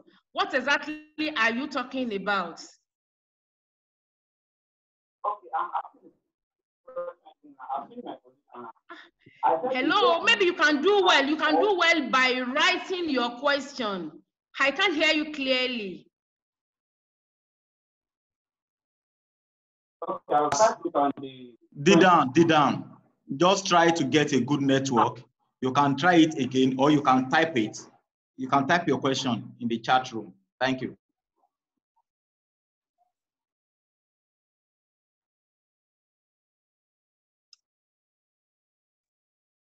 Aniade Pisayo, your question. Okay, thank you very much, sir. Hello. Hello, I can hear you. Yes, thank you very much, for the lecture. I wanted to ask that you were saying something about the surgery that involved ovary and fallopian tube. Please, can you help us come again? The surgery that involved ovary and fallopian tube at the management of chronic. That is okay. Management All right. That is sapingo of ectopic pregnancy. That is sapingo oophorectomy. Hello? Sapingo.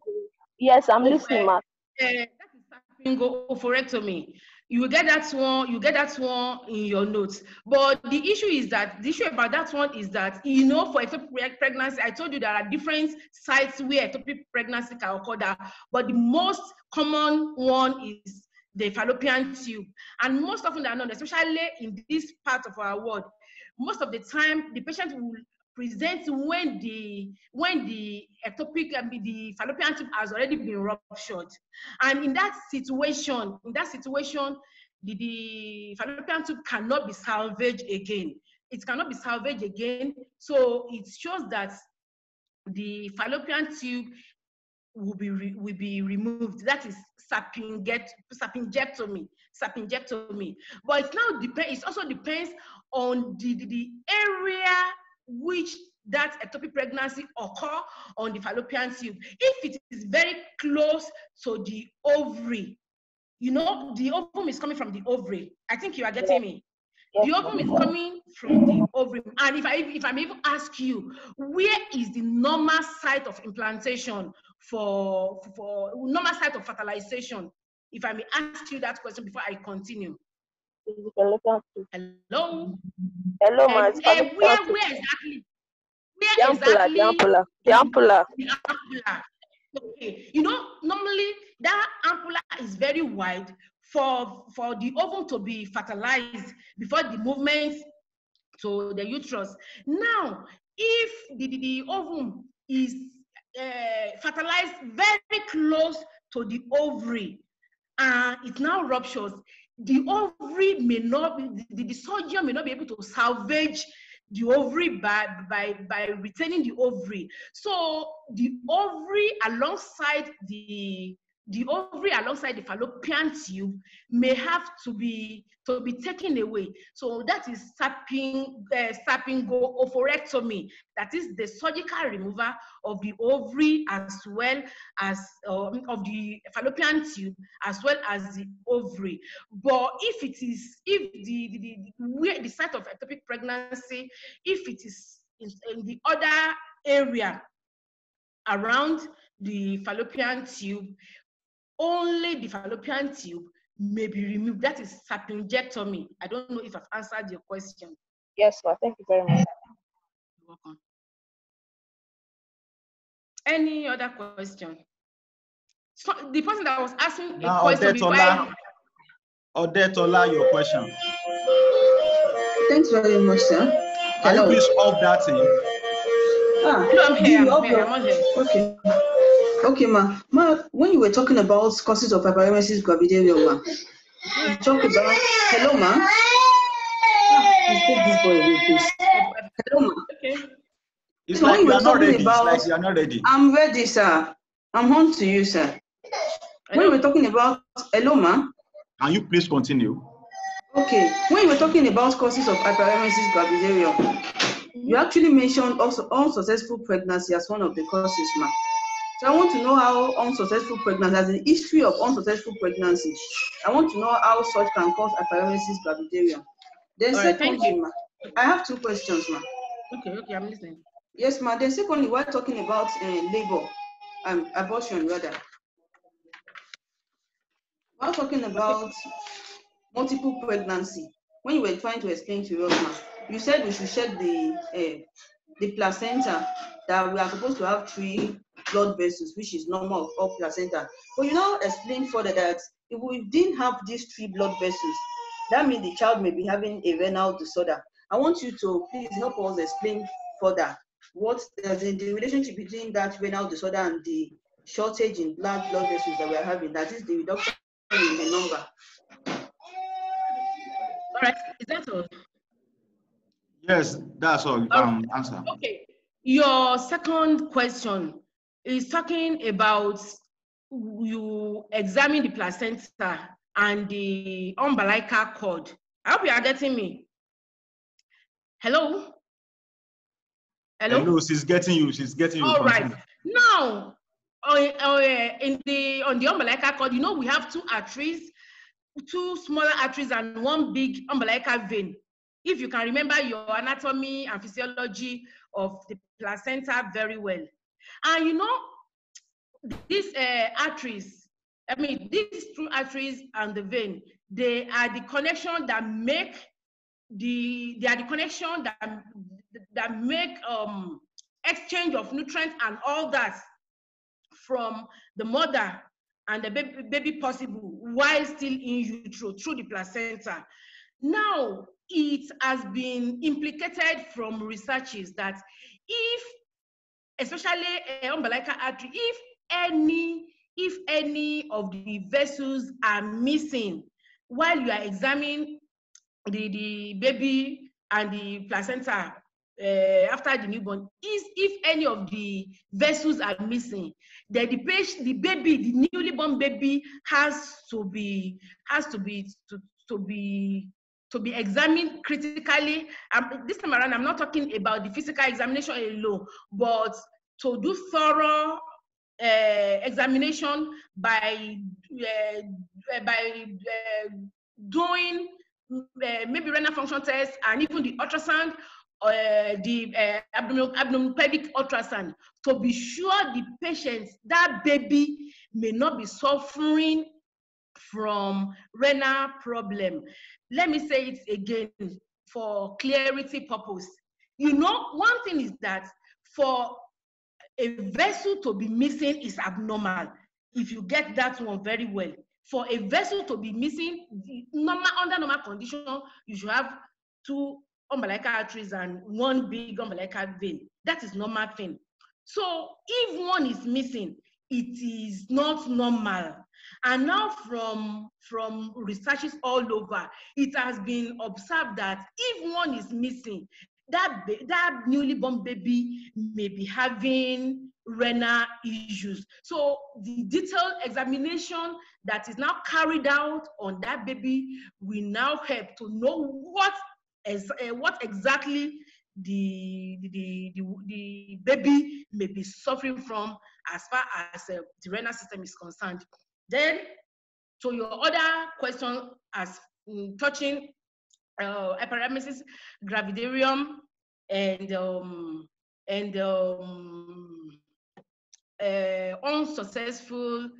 previous unsuccessful pregnancy. Well, the exact relationship may not be clear. These statements are products of researches. The exact relationship may not be cleared, but what has been observed is that when there is previous unsuccessful pregnancy, there is tendency of a woman having that. But I still want to state it clearly too, that these are, will I say, assumptions. Even if they are very verifiable facts, it does not mean that every woman that has an unsuccessful pregnancy must have hyperemesis gravidarum. But what it means is that if it happens that way, there is a relationship.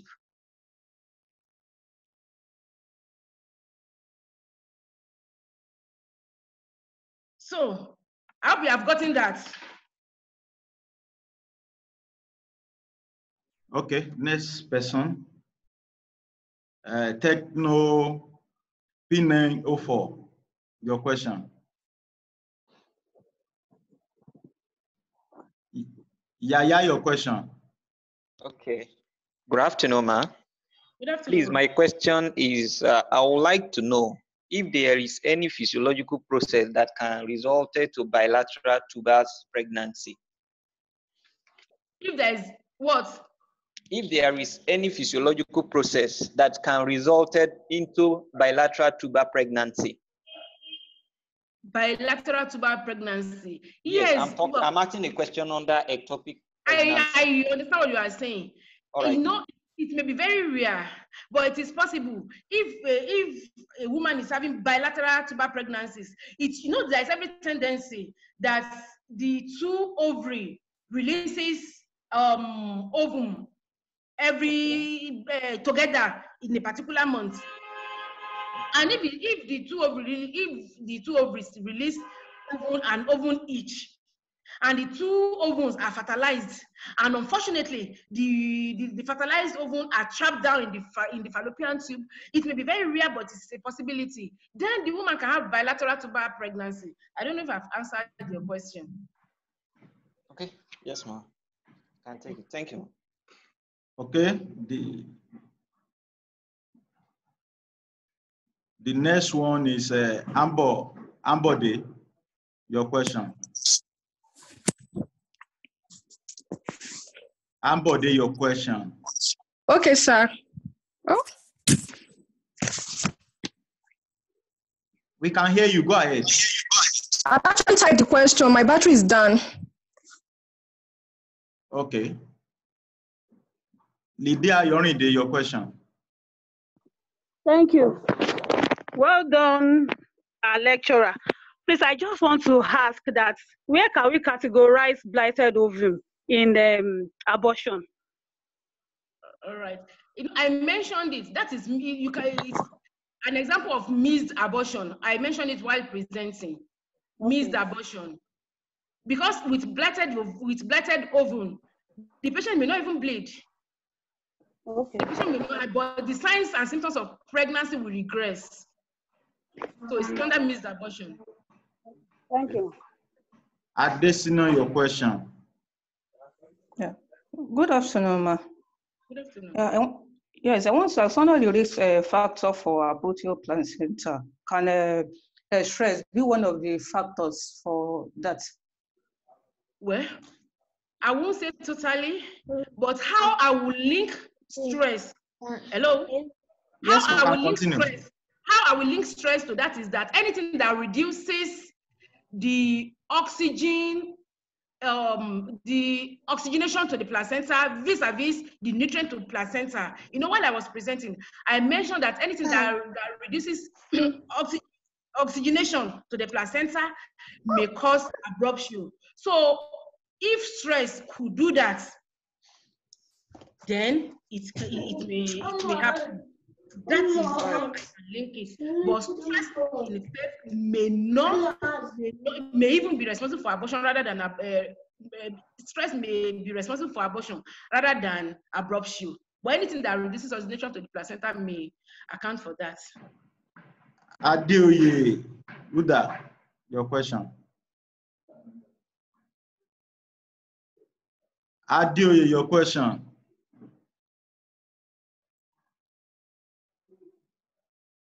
Ogunlade Roslyn.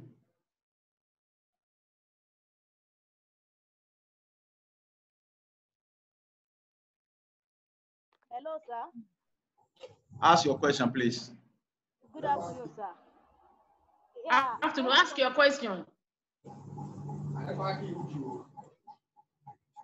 Ask your question.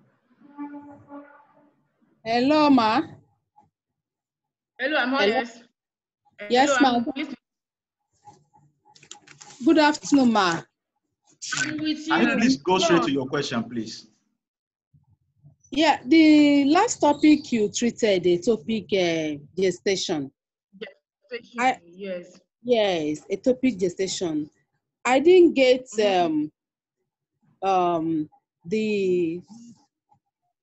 all the signs and symptoms. I got abdominal pain, anemia, bleeding, PV. Yeah, and your lecture note is on the LMS.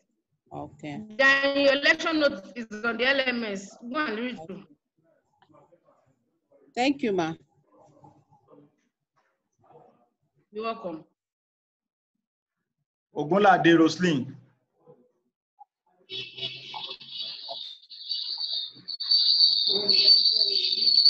Ogunlade.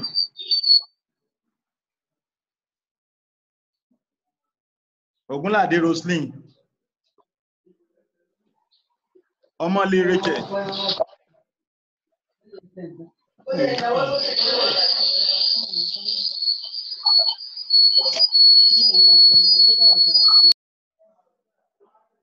Omali Rachel.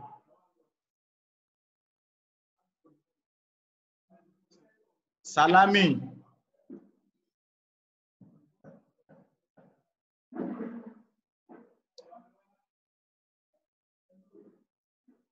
Salami, your questions. Salami Folakemi.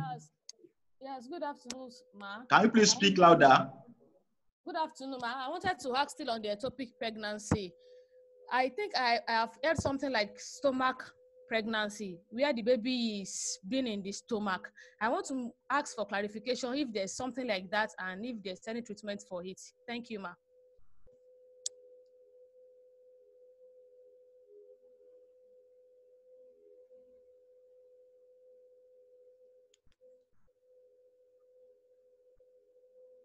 Because that type of pregnancy should be abdominal pregnancy, not stomach pregnancy. But because because they are using literary language, they believe that everything in the abdomen is stomach. So as a registered nurse, a scientific nurse, we call it abdominal pregnancy. It is possible, but not stomach pregnancy. Is that right? Yes, ma. Somebody treatment for it. The treatment. Definitely, just like the treatment for ectopic is also, it's where it is implanted, it can grow, the patient will begin to have signs and symptoms too, to indicate that there is an issue. Definitely, that type of pregnancy cannot grow to term. So the pregnancy has to be evacuated. So the treatment is evacuation of though some people had said it that miraculously they had abdominal pregnancy to term. But anyway, it is not scientific. That one is spiritual or otherwise. But medically, scientifically, abdominal pregnancy may not be able to get to term. Or in case your question. Good afternoon, sir. My question is concerning viability of the right. Okay. My question is concerning viability age of a fetus. I had previous to now that in the developed world is 24 weeks that is the viability and less than 500 grams. And in developing countries is 28 weeks and less than 1 kg. But the facilitator said something different, so I'm confused. Well, concerning the viability, it is right in your lecture notes. Go through it. Whatever you have in your lecture notes is what we qualify you to pass the exam. So go and check it very well. Okay, ma'am.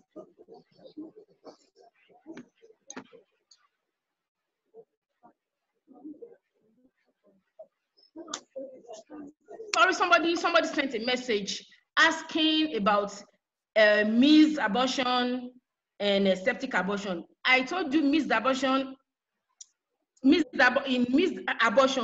the patient or the woman may not even have vaginal bleeding, but the baby will not be viable again. But regression in signs and symptoms of pregnancy may be what the patient will see that will raise the patient's suspicion. You know, the patient will have missed a period thinking the pregnancy will progress. So, and somebody asked again, and I told that person it is also what is called blighted ovum. So there may not actually be bleeding. But for septic abortion occurs when septic abortion can occur with every other type of abortion, especially if it is incomplete, except complete. So even with complete abortion, septic only means that there is an infection following abortion. Regardless of the type, there is an infection following abortion, shortly following abortion. So somebody asked that question. I think I've answered the question.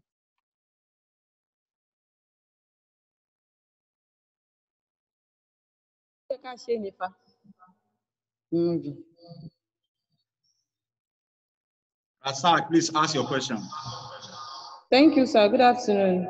Thank you, the lecturer. My question has been answered. That's the same thing Okoro asked. I'm grateful.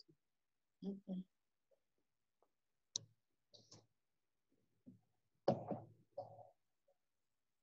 Adekunle, please ask your question.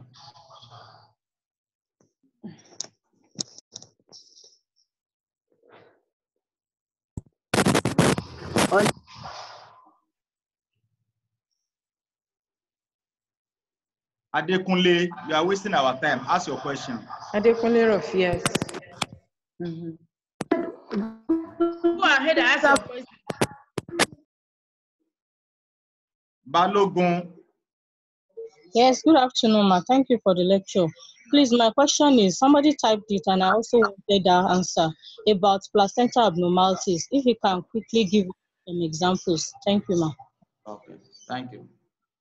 Hello.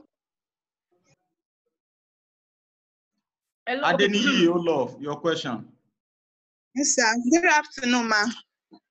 Ma, my question is on ectopic pregnancy as regards to the clinical presentation that the remains asymptomatic until it ruptures. So I want to confirm that is it possible for it to be detected through ultrasound before it ruptures or not? Or is there any other means that the woman at least will recognize to prove that this is an ectopic pregnancy before it ruptures? Thank you, ma. Thank you. Really, there's every tendency ectopic pregnancy is detected before it ruptures. But the problem we are having is that we are not getting conversant with ourselves. One, we don't present early. We tend to manage some symptoms, and when our management fails, then we present.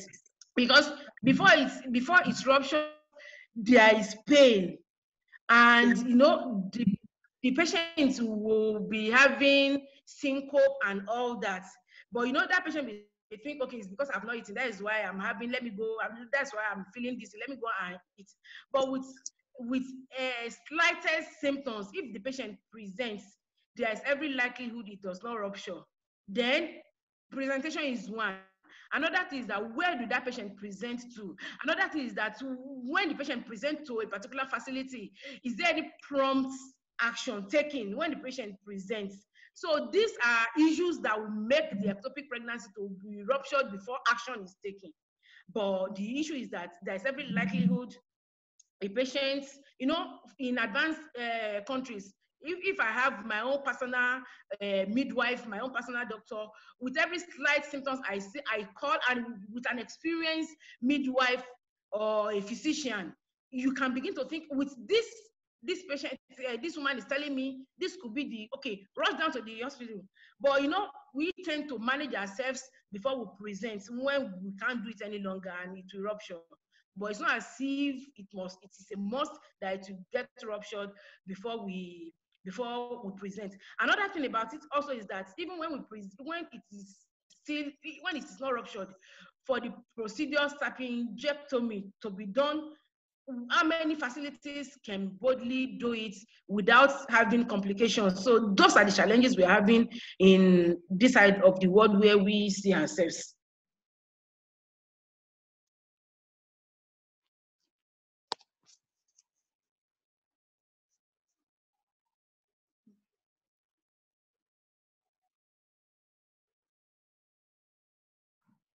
Omale, your question, please.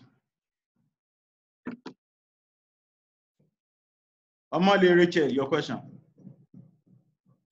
Wonderful presentation, ma. For the sake of clarification, ma, can we boldly say that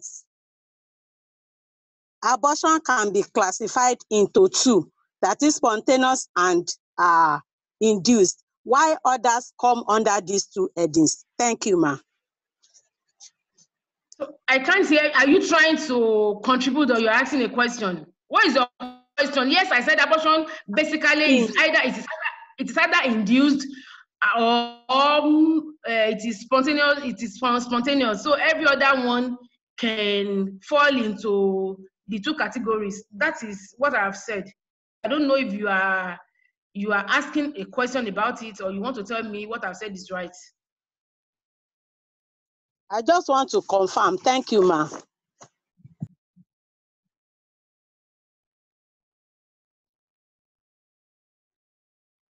So,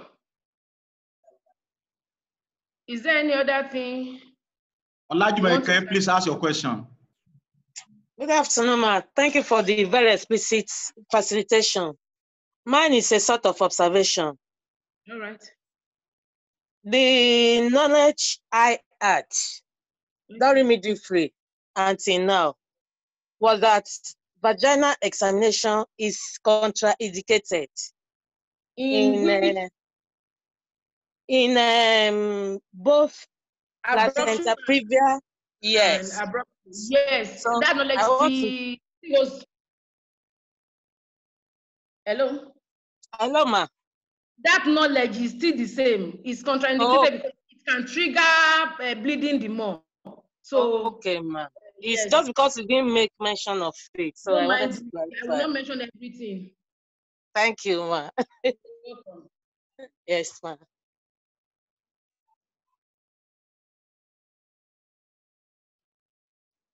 So, Oluwatobi Olajoyetan. Okay. Good afternoon, ma. I need a clarification because of something that I've actually seen in somebody. There was a case of complete abortion and all pregnancy symptoms disappeared, but the person continued to test positive for a very long time. And even when scans were done, it showed that there was no product of conception in the uterus, but the person remained positive, that ACG levels persisted in the bloodstream. So I see this as an opportunity to get a clarification on that. What actually could be responsible for that? Thank you. Okay. Well, it is possible, it happens like that. But the short thing, according to your presentation, the short thing is that the ultrasound did not say the pregnancy is still there, but the woman has to be investigated further, especially hormonal investigation, because the normal thing is that with delivery or abortion, the pregnancy symptoms, especially the hormonal level, should regress. That is the normal thing. Now that it's not, it is still high, as you said, the woman has to be investigated further. Probably the woman is having hormonal disorder. So the pituitary hormone controlling the whole thing. So the woman should be investigated further to know where the problem lies. You can ask your question, Ebele, and after the Ebele, we only entertain 2 more questions. Thank you.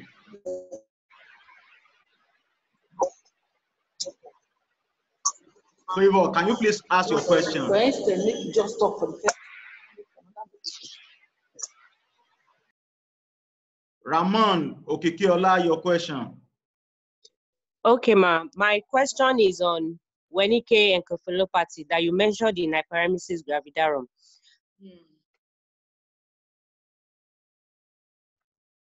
Your question again, please.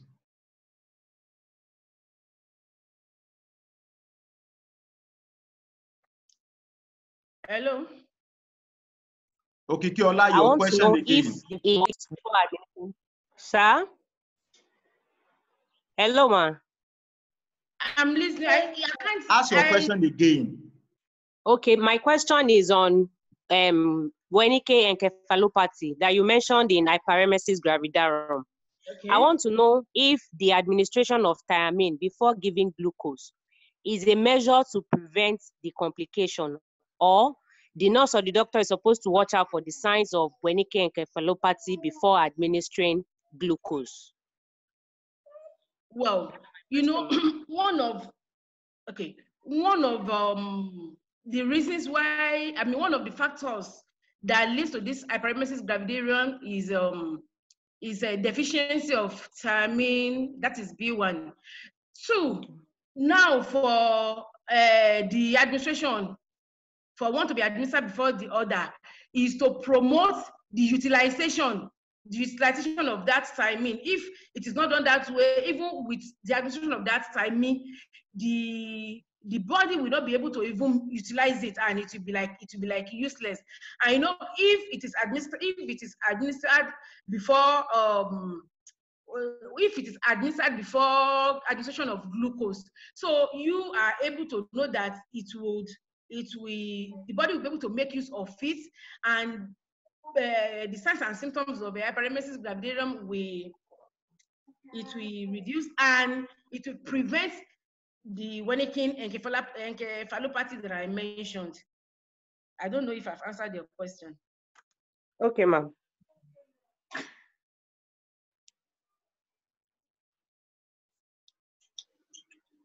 Ibrahim, your question.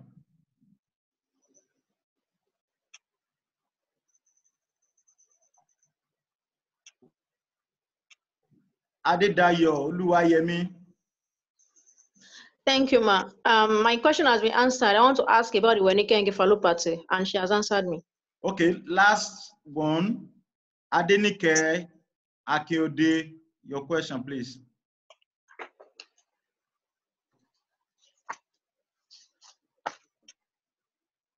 Adenike, your question. Okay.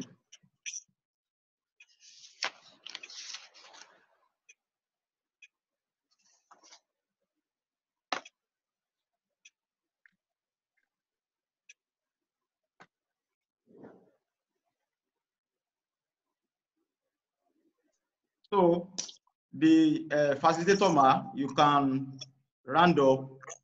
We have come to the end of the questions. If you have any other question, you can drop it on the WhatsApp group.